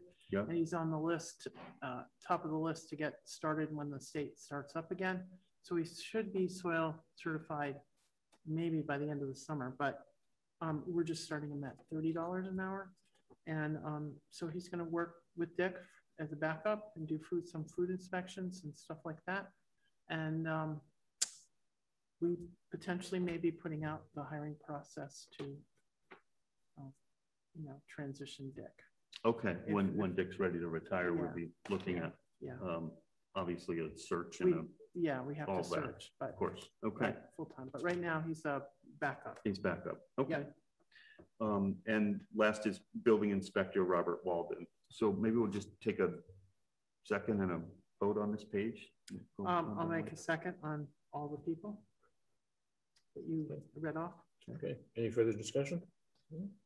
All those in favor? Hi, Trevor McDaniel. Hi, Carolyn Ness. Hi, Dave Wolfram. All right. So burial agent is Barbara Hancock. The Capital Improvement Planning Committee is Casey D. Warren as a non-voting ex officio. Carolyn Shores Nets is the select board rep. Barbara Hancock is a non-voting ex officio. There are 2 openings that would be appointed by the moderator. So we have 2 vacancies there that the moderator can appoint. Ken Cuddebeck is recommended by the school committee. Jeff Upton recommended by finance committee. Denise Mason recommended by planning board. And Francis Skipsovieski is recommended by the Board of Assessors. The Community Preservation Committee, it looks like we have a vacancy recommended by the Select Board and a vacancy recommended or appointed by the town moderator. Then we have Richard Van Benson from the Historical Commission. There is a vacancy from the Planning Board. Charles Shattuck III is recommended by the Board of Assessors. We have a vacancy from the Open Space Committee, and then Recreation Committee is to be determined as well, which member will be serving. And then Tim Hilchey is recommended by the Conservation Commission. So we definitely have some vacancies on the Community Preservation Committee. If people would like to serve, that would be great. You know, I would, I think Lily Dwight, was Lily Dwight our representative last year? Recommended by the select board. I think she was, right? Because she's not listed here, and I know at town meeting she spoke up and said that she was. Lily's on. She was at least. Yeah. Oh, it was the moderator. Oh, Lily was appointed by the moderator? Or us? I thought we had appointed Lily because she was on the senior. Hi, Lily. Want to shed some light? Moderator. I'm the moderator appointee. Okay, so that's what we just need to put. Okay. Do you remember who was the select board appointee? No, I mean, we've been really missing some members, obviously. Yes. Yeah. So I don't know that I actually know one.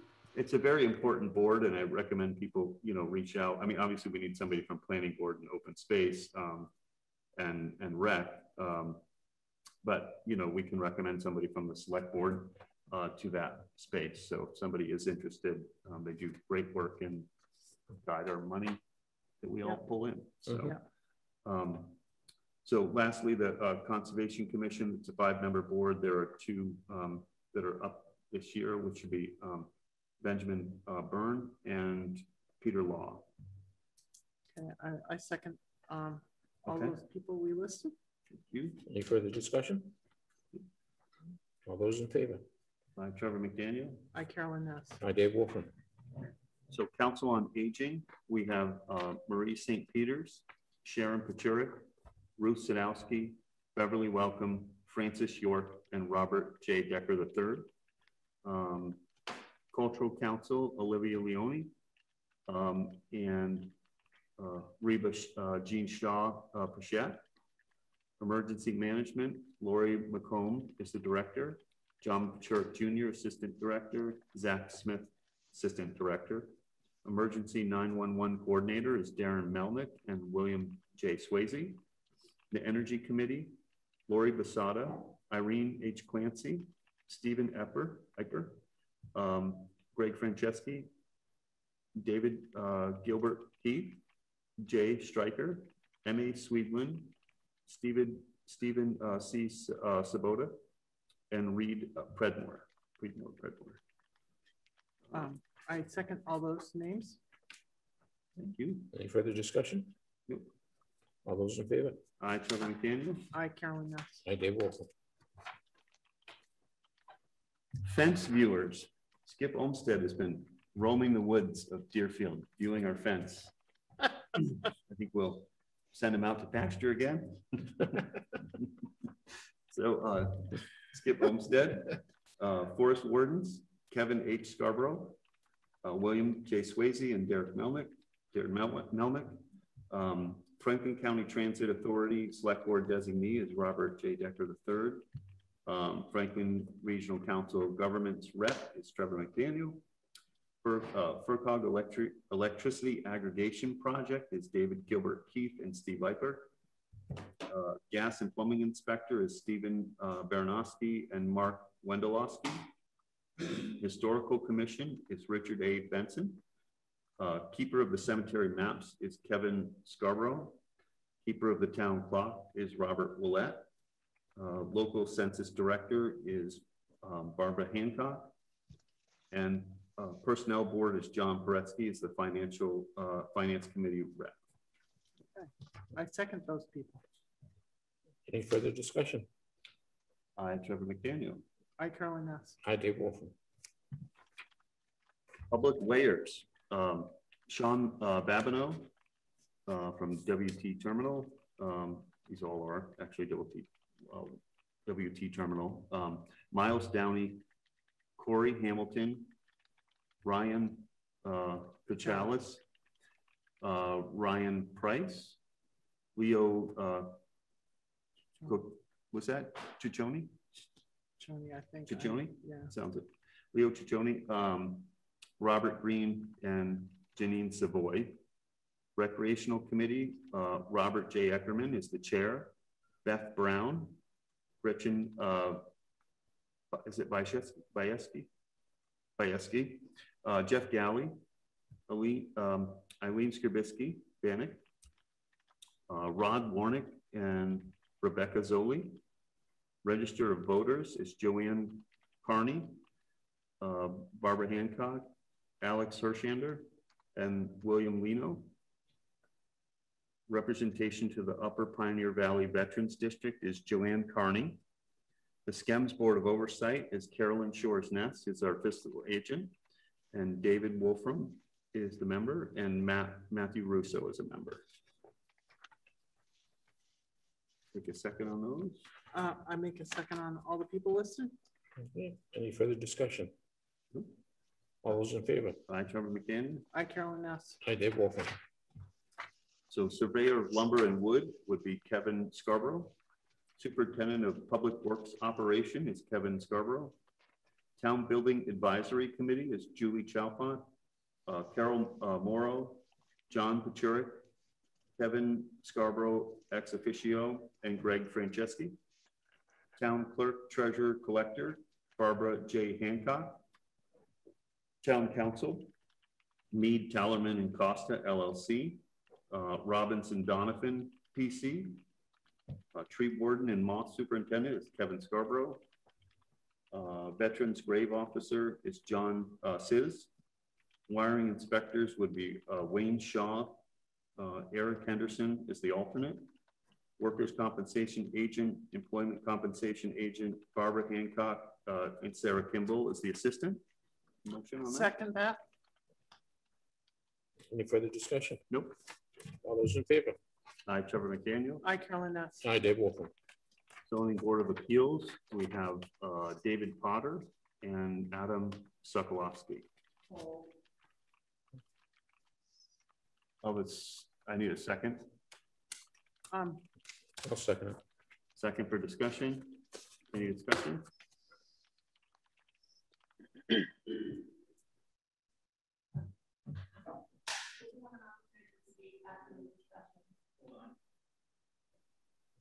gotta set the mic up there. Good. So first, does the board have any discussions on this? And then we'll open it up to the public? Or do you want to hear from the public first? Okay.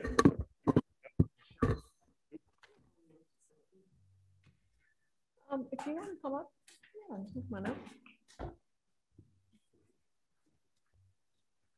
The board going to discuss first. Nope, go ahead. We'll Okay. take public comment. Great. Hopefully everyone can hear us. Why don't you identify yourselves? Yes. Just so people know who we're talking to. Holly Stark, Keats Road. And down at the end, Patricia Taylor, Evans Lane. April Gibbs at River Road. Welcome. Thanks. I just want to start by saying thank you guys for all the hard work to keep Deerfield safe during the pandemic. And the fact that we can sit here today is amazing. And yeah, and the vaccination effort, which I feel honored to have been a part of. So seriously, a really, really sincere thank you to everyone. I know how much work went into that, and we really appreciate it. And I think we're all waiting till we can get back to normal and have people participate and, you know, be in close proximity. So thank you. Thank you. So we just wanted to take a moment to bring to the attention, and I know the select board members, you probably received some letters as well, and I know that people have also been reaching out to you, but a concern around the appointment of Detective Sergeant Adam Sokolowski onto the Zoning Board of Appeals. So one of the main concerns, there's really a couple components to this that I just wanted to bring to the board's attention. The first thing is that Deerfield doesn't have a policy for appointing town employees to regulatory boards, not just any boards, not the cultural council, things like that, but regulatory boards, boards that will have a real impact on the future of Deerfield and also on how business is conducted in Deerfield. So I just wanted to advocate that, you know, Deerfield really needs to employ best practices and to do so, not appoint town employees to regulatory boards. State ethics case law indicates that appointing town employees to serve on appointed boards, it creates risks for the municipalities. And it also creates risks for the employees as well, where there could be any potential conflict of interest issues or concerns that come up. You know, an example would be, it'd be unwise to employ an assistant town administrator to a board or committee because that person could be both creating and implementing public policy decisions. You know, such employee appointments also reinforce a real imbalance in power structures within the town municipality. And so that was one of the things that's actually the main concern, is that we have a detective sergeant who is our second in command in Deerfield, a person of considerable authority. and then they're serving on a very important regulatory board. Many people have come to me as head and chair of Deerfield for Responsible Development, saying that they are deeply concerned about speaking up in public hearings. They see that power dynamic and it intimidates them. And so we wanted to bring that to the board's attention when considering a reappointment of a board member like this. I do know that other people have stepped up to serve. I know that Kate Lawless has put in a letter of interest. I know there are other people that could definitely do the job and could also eliminate that possibility of a liability for the town. So we've all had a lot of talk about money and about the town, you know, having to deal with certain liabilities. And I think we all are in agreement that we just want to mitigate that. And I think one really important road to mitigate that is to not appoint someone of such authority in the town onto a town regulatory board. I think that opens the town up, makes it vulnerable, and opens it up to certain litigation that I hope would never come to, but I think it's something that could be avoided. And I would definitely advocate that Detective Sergeant Adam Sokoloski not be reappointed to the zoning board. There also has been in open meetings, Detective Sergeant Sokoloski essentially questioning other board members and their motives and their intentions. And a lot of people even said to me, we want to speak to this, but we're too afraid to speak to this. I'm on a certain committee and we might have to go to the zoning board. And I can't speak up about this. I can't sign a letter. I'm really concerned, but I don't know how to go about it. And that conflict of interest alone, I feel like should be enough for this board to say, maybe that's not a great idea. We have other people that will serve and really reconsider that reappointment. I can't express enough that, you know, people even said to me, Tali, you're going to go there and say this and stick your neck out to say this. And we really appreciate it. And I'm doing this to say, this isn't just Tali Stark speaking to you. This is a group of people who are too scared to be in this room, a group of people that are too scared to even log on to the meeting to hear this. There is a group of people, if you can imagine, standing behind me saying, we're really concerned about this. Why would the select board do that? We don't understand. So I really hope that you can take that into consideration as you move through to vote for this appointment. And Patricia Taylor, I believe, wants to speak as well. Tali just said everything very eloquently. I sent you emails this afternoon. I tried to call a couple of you. Have tried to bring this up in the past as well. I just reiterate her concerns, and they're not just her concerns. I have heard from other people who said the same thing about being afraid to speak up. I'm actually a little nervous right now myself, being a single mom, speaking out on this. But I believe that there have been some code of conduct issues with this detective sergeant as well. Not only among other zoning board members, not only within other zoning board members, but with people like myself who tried to speak up on certain things. So I just wanted to reiterate all of those concerns. So I guess basically we're just here to really advocate on behalf of the community. And I especially noted this when we were talking about the unfunded mandate for police reform, and when Natalie Blaze and Joe Comerford were on the meeting with you guys on the select board a few months back. And Carolyn, I remember you saying something about how we really are a community and everyone knows each other, and everyone, the police officers all know everyone. And that really stuck out to me to really point out how it can be very intimidating to go in front of a zoning board asking for zoning relief and have there be the second in command in the police department staring back at you. And I think that's a real concern. And I think it speaks to a real inequality of power. And I would hope that the select board would not want to reinforce that dynamic and would really, truly reconsider it, considering there are other wonderful people in the community that could serve. And I'm sure that Detective Sergeant could serve on another board that's a non-regulatory board if he were to be appointed to one. And that's all. So thank you.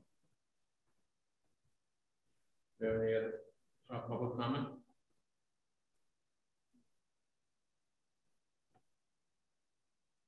None on the board. Well, I understand your concern. I do feel, Trevor. it's a little odd to have a conversation. Trevor, can I interrupt you for a moment? Yeah, please go ahead. This discussion centers on an employee and performance and possibly conduct, and that he should have been notified that this was going to happen. Yep. I was not aware of this prior to the meeting, so this needs to stop right now. Otherwise, we could be violating his rights. That's about what I was going to say. I just want to point out that's another example why this probably should not be an appointment to the ZBA. I attended June 2nd. I attended a MMA webinar to get a discount on our general liability insurance before the end of the year. We did get our discount. In the webinar, it was about code of conduct, and my initial reasoning to go was to try to tweak our code of conduct because it doesn't really have consequences and it needs some work. There really wasn't anything that came out of the webinar on the code of conduct itself, except that it was best practices with case law that town employees do not be appointed to regulatory boards. Certainly, your non-regulatory boards is not an issue, but it is an issue for regulatory boards, and it is best practices not to do that. We did receive our credit, but because of town meeting, so much happening, we as a board have not been able to discuss this, and as a policy, and it is really disappointing that it comes up, and it shouldn't be taken on a personal. No person should be discussed in general, but part of it is we just haven't had time to discuss this, and it is disappointing because I think it is very important, and it has been an issue. So I guess that's about as much as I can say without violating anything else either. So, but it is a problem. I mean, this is just an example of a problem, or why it's a problem. So, well, I would just like to say, publicly that this is just one of those instances where, unfortunately, just due to the individual's position in the town, it's making it a conflict. Polly, and I mentioned to the board that we could be in violation of an employee's rights. This conversation needs to stop for litigated purposes. Okay, everyone well, needs to understand that. Thank you, Casey. I'll move on. Thank you. So I guess I would just request at this time that the board could table that one appointment and vote on the others. I don't think I'll vote on any CBA board at this moment. I think I want to discuss this a little bit further with our attorneys, and maybe meet again on the 22nd when we do the police. Make a motion on that.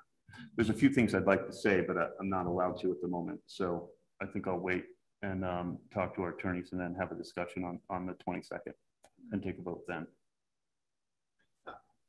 I just have to say it's just the sheer amount of stuff that was happening this time that, I mean, nobody on the board has had the opportunity to discuss, a policy. And it's been disappointing that, the time has worked out that we haven't been able to, but we should discuss our code of conduct to make sure that there isn't anything that we can tweak, and then also talk about, these best practices. There was a couple other things that came up that we could talk about as well when we have the time. Yep, I made a motion to table till the 22nd. I'll second that. Any further discussion? Nope. All those in favor? Aye, Trevor McDaniel. Hi, Carolyn Nass. Thank you for taking the time to listen. Thank you. Appreciate it. Thank you, ladies, for coming in. Good. David? Yes.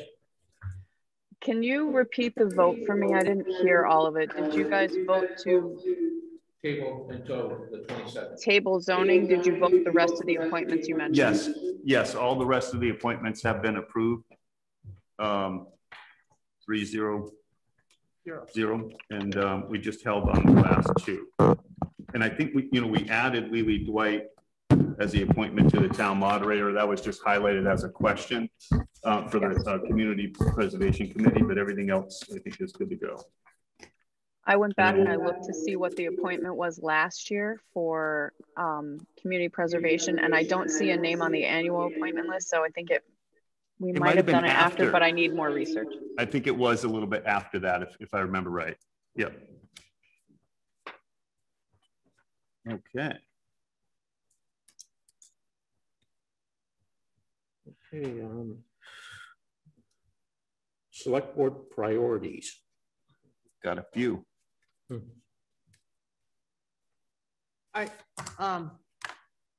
Well, obviously the senior housing committee has been meeting on a regular basis, so I'd like somewhere to put in senior housing, but I think the senior center and trying to make a decision on the senior center and trying to get that open has got to be one of our top priorities. Anybody else want to speak? And then I see. Well, in the senior center, it's, honestly, I think we're between a rock and a hard place right now with that building. My suggestion is to see what the cost would be to be able to move them into the rectory part of the church. I know there is a handicap bathroom. It's only one bathroom, but with unisex, it doesn't really matter anymore. The kitchen would need some modification, but other than that, that part of the building is sound. Oh gosh, we're gonna move all our EDS stuff. Yeah, Oh, I know. But no, that's okay. The other option is, I know some Whately has mentioned something about their town hall. Do they have space down there for a temporary one? I don't know. They do. I mean, most seniors drive anyway, so driving down there temporarily might be. I mean, we just need a good space for them. At least temporarily until we either remodel, put an addition on, take the church down, all the things that we've been talking about. I guess the priorities would be really like where the rubber meets the road, right? What are we going to do with this building? What are we going to do with the church? Are we going to forego a library loan, right? That the grant thing, and do something all together and spend more money, but have control on what we really want?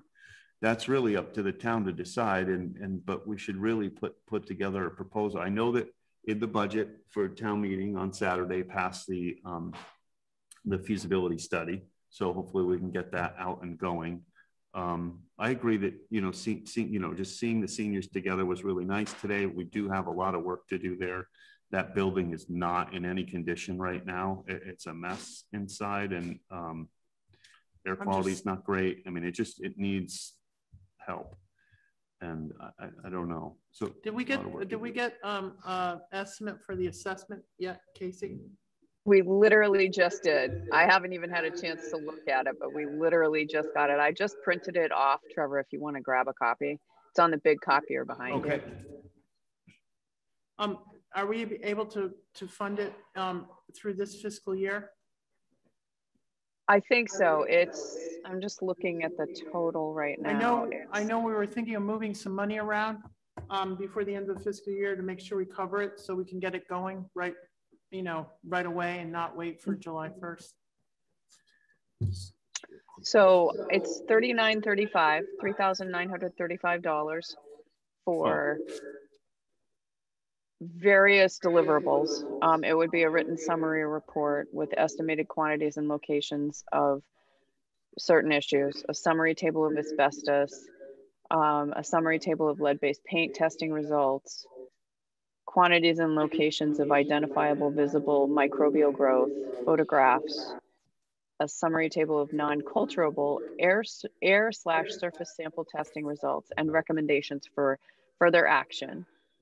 with a table below that that does equal $3,935.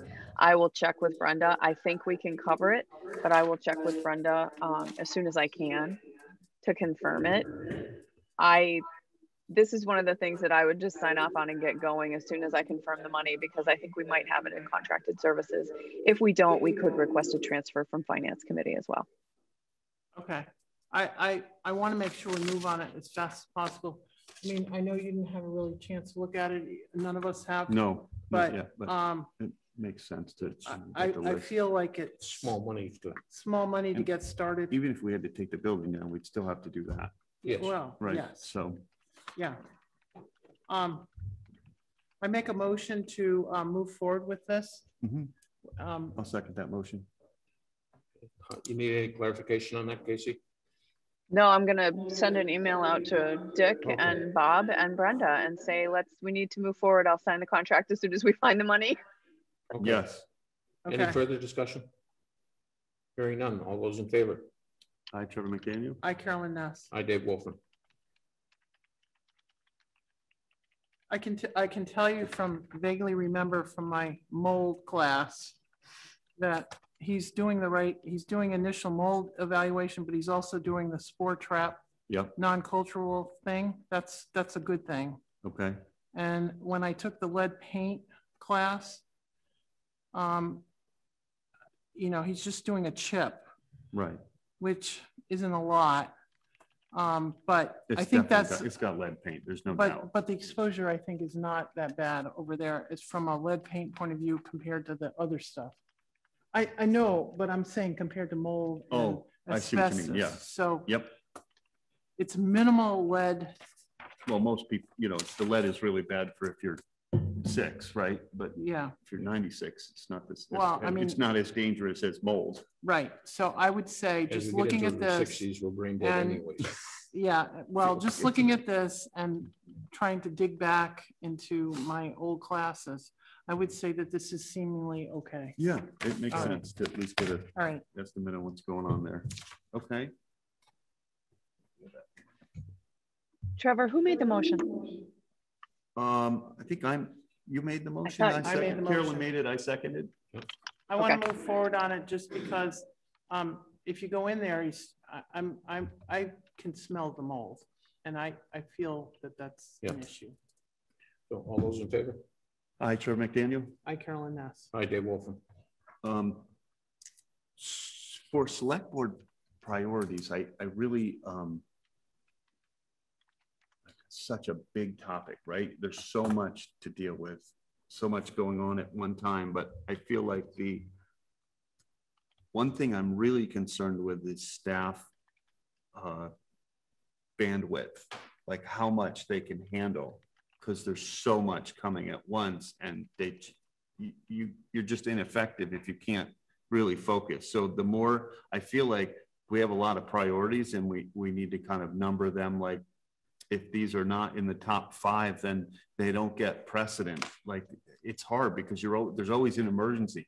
Can you do this? Can you do that? And then everything else falls by the wayside, and it's hard to get the RFP out, right? And then there's so many different things to do. Can we say RFP though? Can we all agree on the RFP? I think it's happening, so I feel pretty good about that. It's happening. But it's happening. So, but I think I just really do worry about the bandwidth as we get open, people coming in, and just there's a ton to do. The grant follow-up, the sewer project alone, I've been thinking a lot about, do we have enough manpower in town right now between the accountant, Barb, Casey, like who's really managing those meetings, the monthly budget meetings? I'm taking all that information in and looking at the change orders and the approvals and the shop drawings and all that stuff. But it's an immense amount of work coming in at one time. And that's just one topic. And then we have the pipe stuff to deal with. We need to start working on, what are we going to do with old Deerfield? And I'm just talking sewer alone. There's so much. And then rebuilding the road up Eagle Brook really needs to start. There's a lot that are priorities, and then getting a master plan for downtown, not town master plan, but like, what are we doing with all this stuff? And I know we approved that contract with Berkshire Design, they've been outstretched too. And so like really getting together and planning. So we have nice tree boxes in and just everybody hates them, right? Because they're, what do you put a tree under a power line for? And look, the trees aren't going to grow into the power lines. We're aware of this stuff. There's a lot that we get hammered on, like nobody thought about this stuff, but we do think about it. It's just that when you see one small section of a project, the larger public doesn't understand all the meetings that have happened before that and thoughts that have gone through. So if we have a larger blueprint plan we can put out that has the comment on it, the crosswalks on it. So a priority for me is like getting a priority of what we're doing downtown and then these bigger buildings. To follow up on that, I think it's important that we follow up with DOT to say where they are in the bidding process, because the whole reason we started meeting with them to begin with and taking over Sugarloaf Street and all that kind of stuff and getting the money in the transportation bill. And I mean, it's part of a 3 or 4 year project, but it's basically so we could move forward on the town common. Right. And so will they let us move forward on the town common if we make a more of a commitment to take the road, you know, the road over, if they make a commitment for their timeline to do the infrastructure? No, I agree. Now that we can do meet you in feel person okay about again. that? Yeah, you know, but I think, you know, obviously the whole center of town needs attention. Yeah. You know, what we do with the Leary lot. The access. There is a potential access that we could have that we'll have to go for a variance to get it. But. Right. Here's a classic example. What we tried to get to happen on the weekend was to give us an allowance down to 50 feet. We didn't get town meeting approval for that for projects. And here the next day we have leader looking to is selling. The new buyer wants to do a land swap thing for us. But when they purchase that new building, those two lots, the empty lot and the leader lot, come together as one lot. That's just how it works. And what's left? 50 feet that we could maybe get that we want an access in. But guess what? Now that we don't have access because town meeting didn't give it to us, we can't run a street through there. So, I mean, there's implications we try to get people to understand, and you know, the fear comes out that we're going to just pave over all of downtown and not really listen to people and do the right thing. And we wind up with not being able to do the dream parking lot and entranceway there. So it's got people now got to pull in and pull out on South Main Street instead of a nice loop. If we had 50 foot of frontage, we could make that happen without a huge problem. So these votes have huge complicated, you know, they're larger than one Saturday meeting to understand what the implications are and the unintended consequences of these votes, but that hurts. Anyways, we have started that conversation about a land swap, and so as soon as he purchases, we're going to meet and talk. 10 years ago when we started this. Yep. So I know. I think one of the problems that we had at the town meeting, in my own opinion, was that I think a lot of people were under the misunderstanding that all these decisions were going to be made by just the select board, right, and not going through, you know, with site plan, planning board. We're going to run it through everybody to make sure it's just not, you know, we're not going to go out and say, okay, we're going to do 50 feet here and that's it. Right. Yeah, we're going to go through and we're going to get everybody involved with it, have public hearings on it. Right. It's just, you know.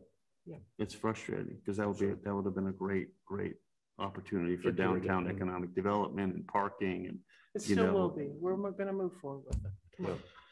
We have intentions of moving forward anyway. But it just is much harder and more costly. It's more hard. It's costly. Yes. Oh, that's costly. Okay.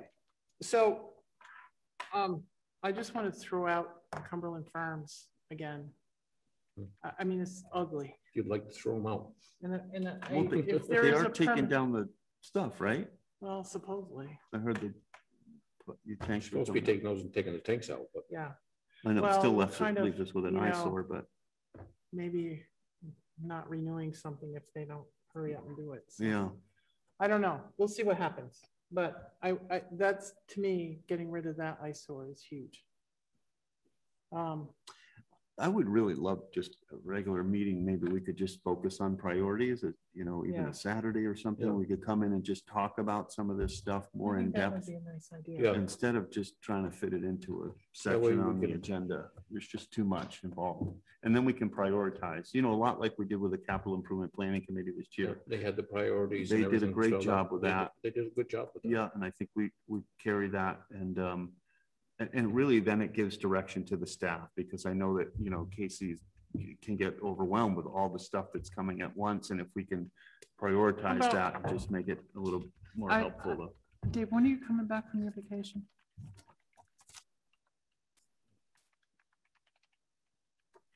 I'm really booked until through the end of the month. So I'm coming back July 9th. No, yeah, I mean, it can be, you know, July. Yeah. I mean, it's only a couple weeks away. So. Yeah, I know. So how about could do the 10th or something like that if you want to just do a Saturday morning. I mean, only like a few hours to just so it's not craziness. You guys wouldn't want to do like a Friday afternoon or something? I could do a Friday afternoon. The problem is I only see my husband on the weekends. So I kind of hate to give up. I can deal with a redhead if you do it on a Friday afternoon. Oh, well, we could do it earlier in the week. That's not safe. How about maybe the 12th? Do the 12th? I don't think it's I have hard any... on the weekdays for me because I work. Oh, you know, I'm just always in the Berkshires or somewhere else, so it's just difficult to give well, up we that could do time right now. How about a Sunday afternoon? Yeah, fine with me. I mean, would Sunday afternoon be okay? The 11th's fine. Totally fine on the Okay, 11th. so let's try the 11th. We could meet here. Casey could post it. Yeah, and just anybody's welcome. We can just talk about what we want. Yeah, let's and give some priorities so that the staff kind of knows what is like, what has to go on the back burner and what doesn't. You want to? So what time were you guys thinking of? Anytime. I'm free anytime. About 3 o'clock. Bloody That hot late? by then. Oh, I see what you mean. Yeah. What's that? Whatever 3 you want to do. My husband's usually gone back or heading back. Okay. I was thinking maybe 2, but well, 2's fine. 2 o'clock. Yeah, I mean he usually leaves in the early afternoon. All right. So 2 o'clock. Yep. 2 o'clock on the 11th. Casey, can you post that, please? 2 o'clock on the 11th of July.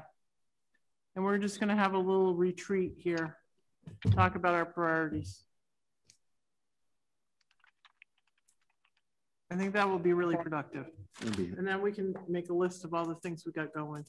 Yeah, I think it makes sense. And then all of us have stuff that we're, you know, already involved in. So let's make our lists and then combine our lists. Yep. How's that? Sounds good. Sounds good. July 11th at 2 o'clock. Yep. At the town hall. Carolyn's bringing sticky buns. Well, I'll bring some snacks. It's more productive to eat to drink.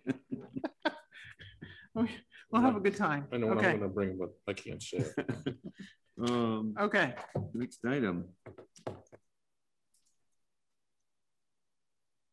Please.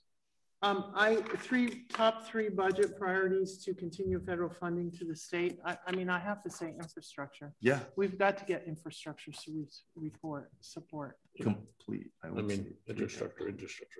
Yeah, I've got all three are sewer, roads, and you know, that kind of, and culverts. Like those are huge. I mean, obviously I'd take economic development, but for the,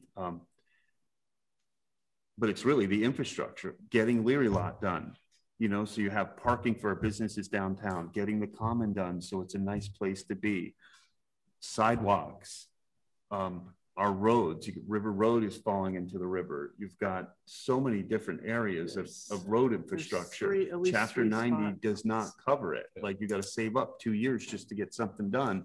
I can't imagine a small town. I think of Conway, and they've, you know, my mom, you know, said that their meeting was like they had to save up multiple years and then I think borrow more money just to get a section of road done because Chapter 90 just won't cover it for them. And they have long, you know, these areas in rural, long roads, you know, and they need a lot of work. So, and for me, it's sewer infrastructure. I know I beat on that all the time, but with the amount of pipe work, we probably have 5 million in South Deerfield. We have 3 million up north, and then we have probably $3 million worth of road work going up that one road. I mean, by the time you put in all the guardrails and everything up by Eagle Brook, that's a lot of work.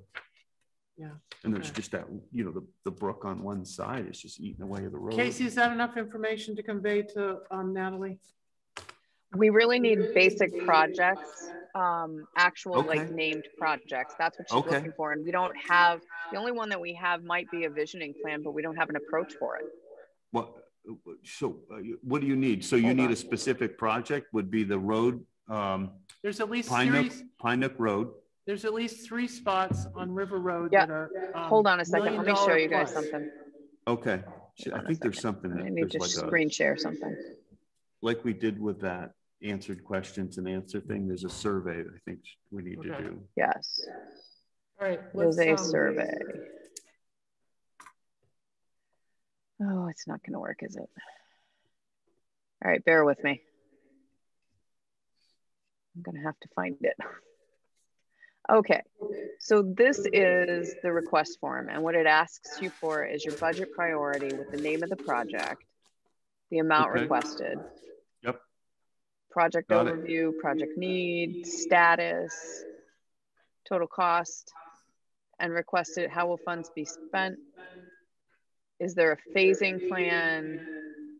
Does it already have federal or state funding? Is it eligible? So we don't have these details. I could do this for the sewer. I can do this for the sewer. When does it need to be in by? The 18th. Okay, so we could do this. So if you get me the basics, we could try to do that, but it has no federal funding. So we would just need to acknowledge that as well. Actually, you could probably work with Jennifer on it. I thought we put in $65 million for the sewer already. We put in an ask, we never heard back. Right. Yeah, I know. So we can definitely do this for the sewer piping projects. And then we have the decommissioning of Old Deerfield and pipe project, the force main and pump stations from Old Deerfield to South Deerfield. We can put that project in. That'll have some funding from the federal government, possibly. And the pipe project, we could get funding from the feds on that as well. Both of those can be USDA, but there should be other funds other than USDA. I mean, they need an infrastructure bill to be able to afford these projects. Probably 20 million bucks to get that decommissioned and brought down here. You know, that'll save us money in the long run, but that's a huge amount of money. So Trevor, why don't you work with Jennifer on that? I'm going to send her the link so that she can work on filling it out, but she needs the information from you. Okay, I'll do that. And it is due on the 18th, which is Friday. It's like, I know. Of course it's due on the 18th. The sewer is important, but I mean, we have to get back to the basic road work. Right. Some of the culverts are $500,000 culverts, and we still haven't gotten the FERCog to prioritize and finish the inventory yet, have we, for South Deerfield? Not yet. They've been working on the inventory. Okay.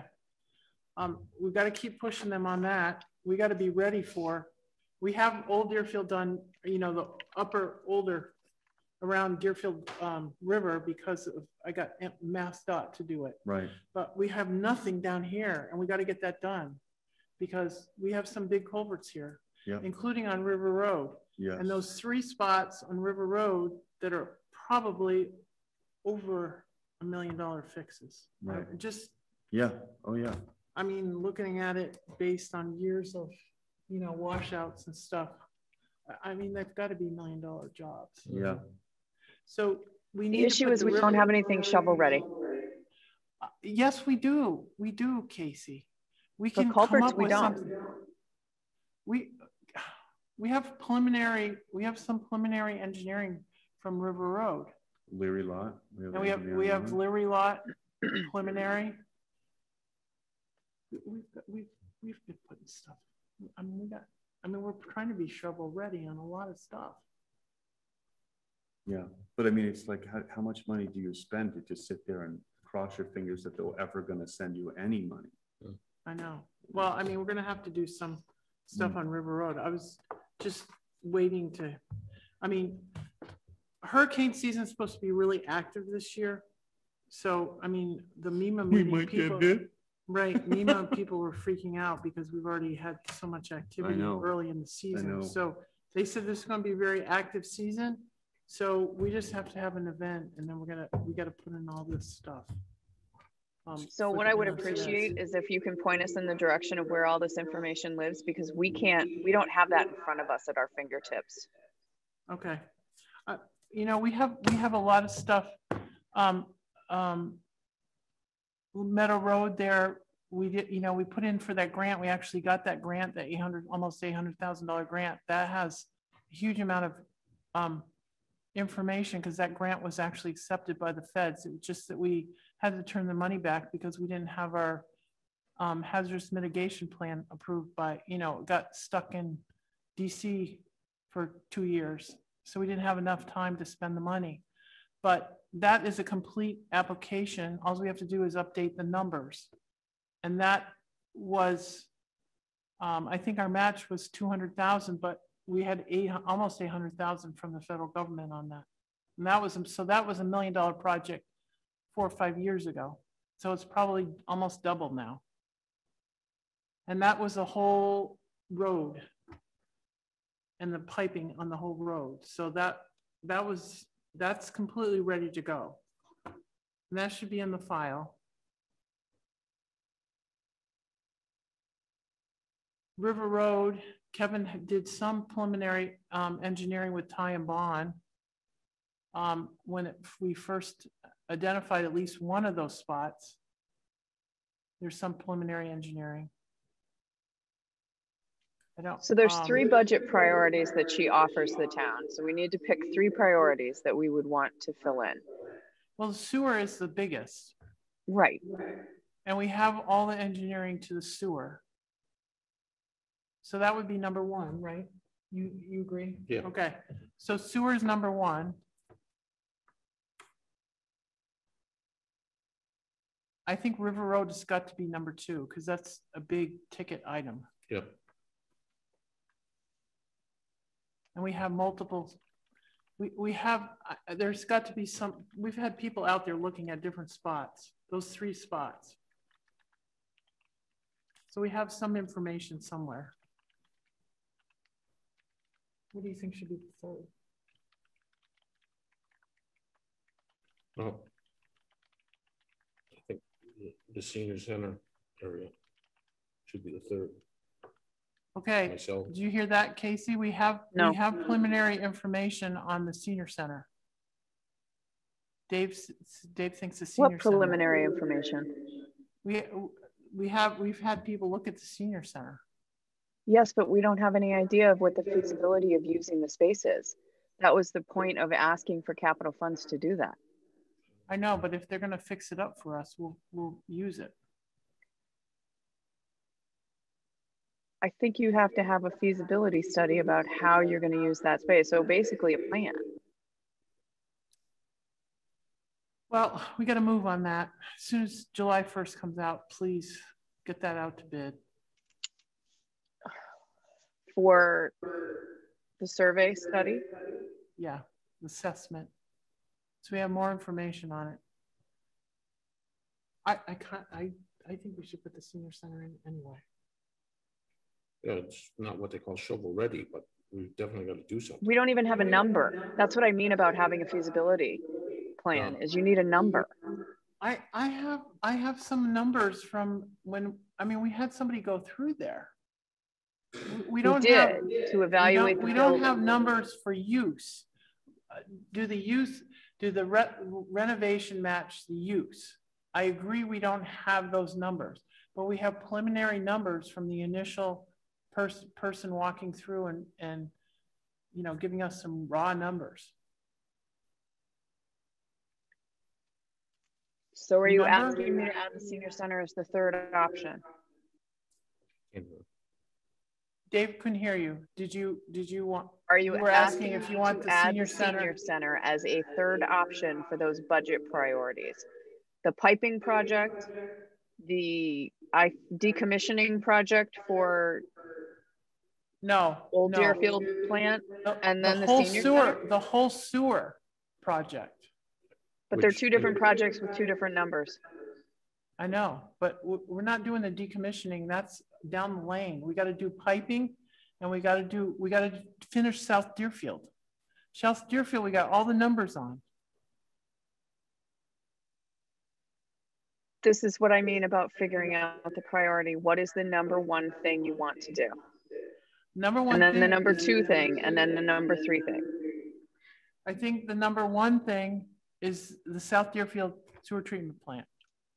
If we can get help with that, then that eliminates the burden for other projects. And that's at least, potentially $19 million project. It's more than that now. I know it's more than that now, but at least put in for 19 million. We've already paid some of it already with the clarifier, but that has to be the number one project. Right? You don't want to do commissioning. Decommissioning is the number one project. No. We haven't had the feasibility on it because Deerfield Academy could be using it or. Yeah. I'm not overly convinced that we should decommission that plant anyway. So. Me neither. So the South Deerfield wastewater treatment plant upgrades project, the old and South Deerfield pipe replacement project. What's the third one? Senior Center. Right? Did you mention River Road? No, you didn't mention River Road. You have three choices. Two of them, one's 19 million, one's about 9 million-ish, depending on what the estimates for Old Deerfield and South Deerfield are, because I would include them both. It's a piping replacement project. I would call that one thing, even though we've split it out conceptually. But then what would be the third thing? Unless we have shovel-ready numbers for River Road, I don't know how we can give that out as information, because they're going to ask for that information, because they're going to want to categorize that into a capital funding legislative action, I would think. And this is something she needs in 2 days. We've had the request for a couple of days, but this is the thing. This is something that the board has to discuss. Well, the unfortunate part about it, July 1, everything that they do right now is going down the tubes and they're starting all over again. That's why she's asking, I think. I think still we should list River Road. Yeah, I think River Road's a priority, because if that washes out, we've got a major problem. We're in danger of losing it right now. Casey, there are at least 3 spots on River Road. We have some preliminary stuff on River Road. I think you can easily say between $4 and $6 million on River Road.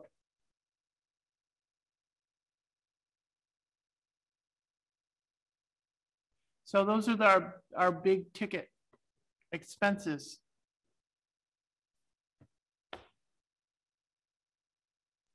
Okay. We can come up with somebody coming and doing something real quick on River Road. We have. So you're saying about 4 million for River Road? No, well, I would say between 4 and 6 million, because there's 3 spots, and it's at least $1 million a spot. And that I'd be shocked if it was less than $1 million on any one of those spots, and it probably is a lot more. Okay.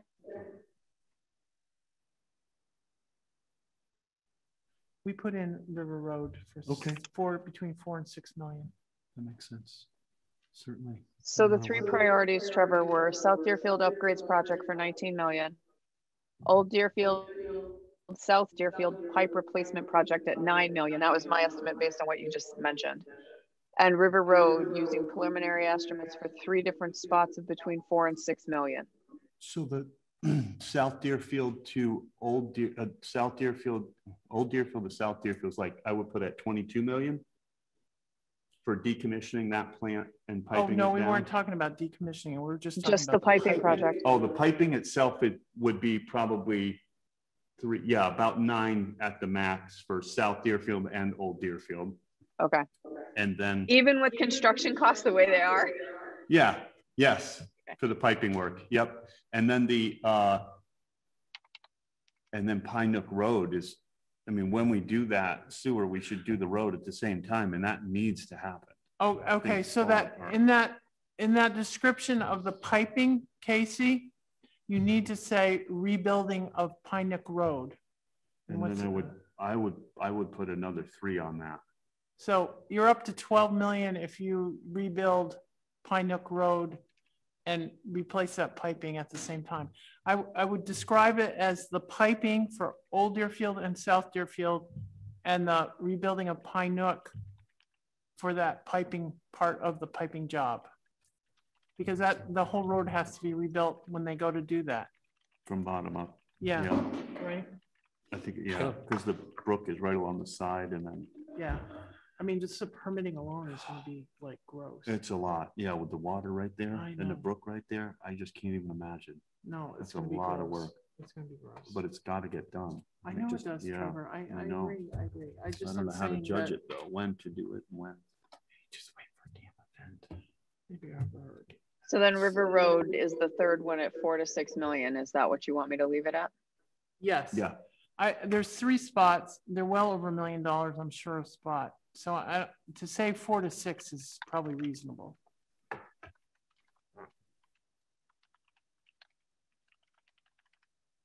Okay. They have to be stabilized, and once you get into that stabilization work, it's like $500,000 for 1,000 feet, and you know, both of those are over 1,000 feet. Oh yeah. So that's going to be a lot of money. Yeah. All right.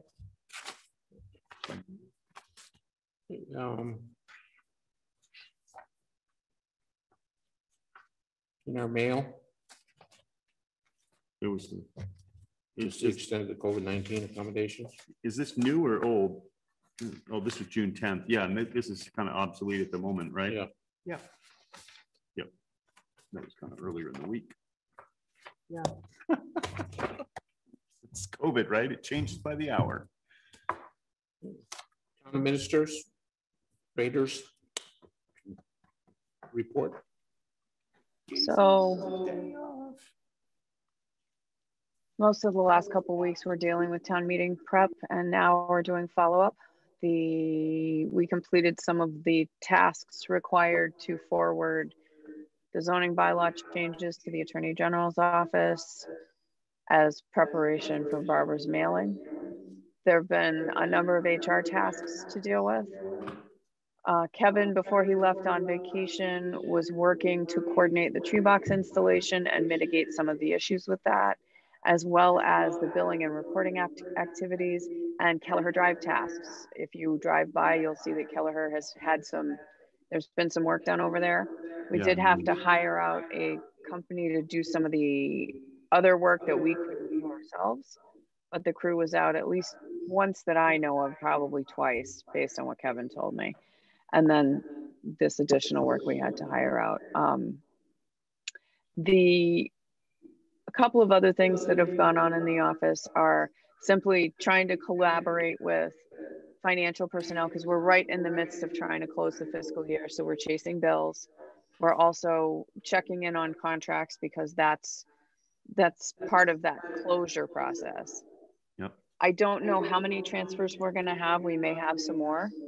So we'll probably have to get, and I'll have Brenda coordinate with the finance committee as well. We'll probably have to get them together by early July to mid-July, because the 15th is the drop dead deadline for all transfers for the fiscal year. We have a lot of billing, or a lot of reporting and reimbursement requests for MVP projects. That takes up a lot of time. Yep. So that's going to be something that you'll see us working on in the next couple days. Next week we have several meetings, but we should see some updates. I'm hoping from DLS based on Treasury updates. At least that's what Heath, I can't remember his last name, from DLS said. And so now we're just trying to wind that year up, and there's a lot of tasks that are involved with that. I do also want to mention I probably said it earlier, but I think we should move forward with the purchase of the sound equipment so that, we just don't have the sound out of there. Cause I know if we have a big room, nobody will ever hear all that. And it was under, I mean, it was over 4, but there was one aspect that we already have purchased. So we don't need to spend the money on that, but I think it's important to move forward with that. And then we had talked about purchasing a dedicated camera for this town. And I know that Casey was talking with like Jeff and Sunderland, and they are all, every town's trying to figure out, well, how do we do this? So they could use our template. I mean, I think it's a good, Larry Berger, resident in town, is a good sound engineer, and he offered all his time pro bono. He came over and kind of came up with an idea, and we all met with FCAT, and they've been great. And Mike Murphy from the, is it Mike Murphy? Kevin Murphy from Frontier came over and wicked helpful and helped us do this so we could be a Zoom and have a Zoom meeting. So I think it's important to move forward with that stuff, but it's fairly economical, and I think it's worth, and the beauty of this sound is that we can hold a meeting out on the common. We can hold a meeting outside anywhere you, so it'll come with a cart. I know we have leftover CARES Act money, and I know we have now the ARPA money. And we have we don't have leftover CARES Act money. We don't. We have capital though, FCAT capital, right? Or we do have FCAT capital. Yeah. So, and I think that's focusing on. I think that would be a good way to use it. And I think Chris is okay with that. He just wants to make sure he gets reimbursed. So he was going to purchase his stuff. We'll sign off on getting that money to him. And I think it's a great way if we want to hold a meeting outside, people can hear us. It's a whole cart you move around, 16 channels coming in. I think it's going to be good. Do you want us to vote on that? Because I make a motion to approve that and move forward with that. On the 22nd, because I have the spreadsheet, but I'll clean it up on what we need, and then we'll do it on the 22nd. Yeah. Because we'll have it ready to go. Okay, that sounds fine. Yep. All right. Good. We'll just need to work through with Chris how he's going to do the procurement. If he needs to, it's under 10, so it's not a big deal. It's I think he said he could purchase it all. And I said, you've got to get those receipts to Brenda, and then we could sign off. Well, I want to make sure how Brenda wants us to do that, because I don't know how they've done it. I'll let you guys figure that out. Yep. Okay. That'll be fine. Right. Okay.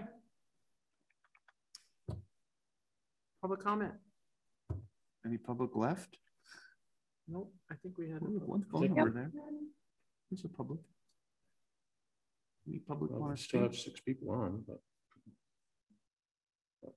no other comments in chat. Okay. Public comment. All right. Thank you for town meeting. Thank you for all your work, Casey and Jen and everybody. Yes, town meeting was great. There was a huge amount of effort that went into that from a lot of different offices and people, and I want to thank everybody that did that. I mean, yes, we had members of the police department. John was there. Kevin and his guys were transporting things. Jennifer was coordinating tables and chairs and all those things that nobody really sees because it all happens in the background. Yeah, they did a tremendous job, and I really think they deserve everyone's thanks. Hoofing chairs and tables everywhere and setting up. Brian Ravish was there, did a lot of work. Adam, they all were working really hard to do that. So I appreciate everybody's efforts. Yeah, for sure. Okay. Motion to adjourn. Motion to adjourn. This is not bad. Not bad. Not bad for a person. In person, right? Yeah, I'll second that. All those in favor? Aye, Trevor McDaniel. Aye, Carolyn Ness. Aye, Dave Wolfen. All right. Thank you all very much. Good night. Good night.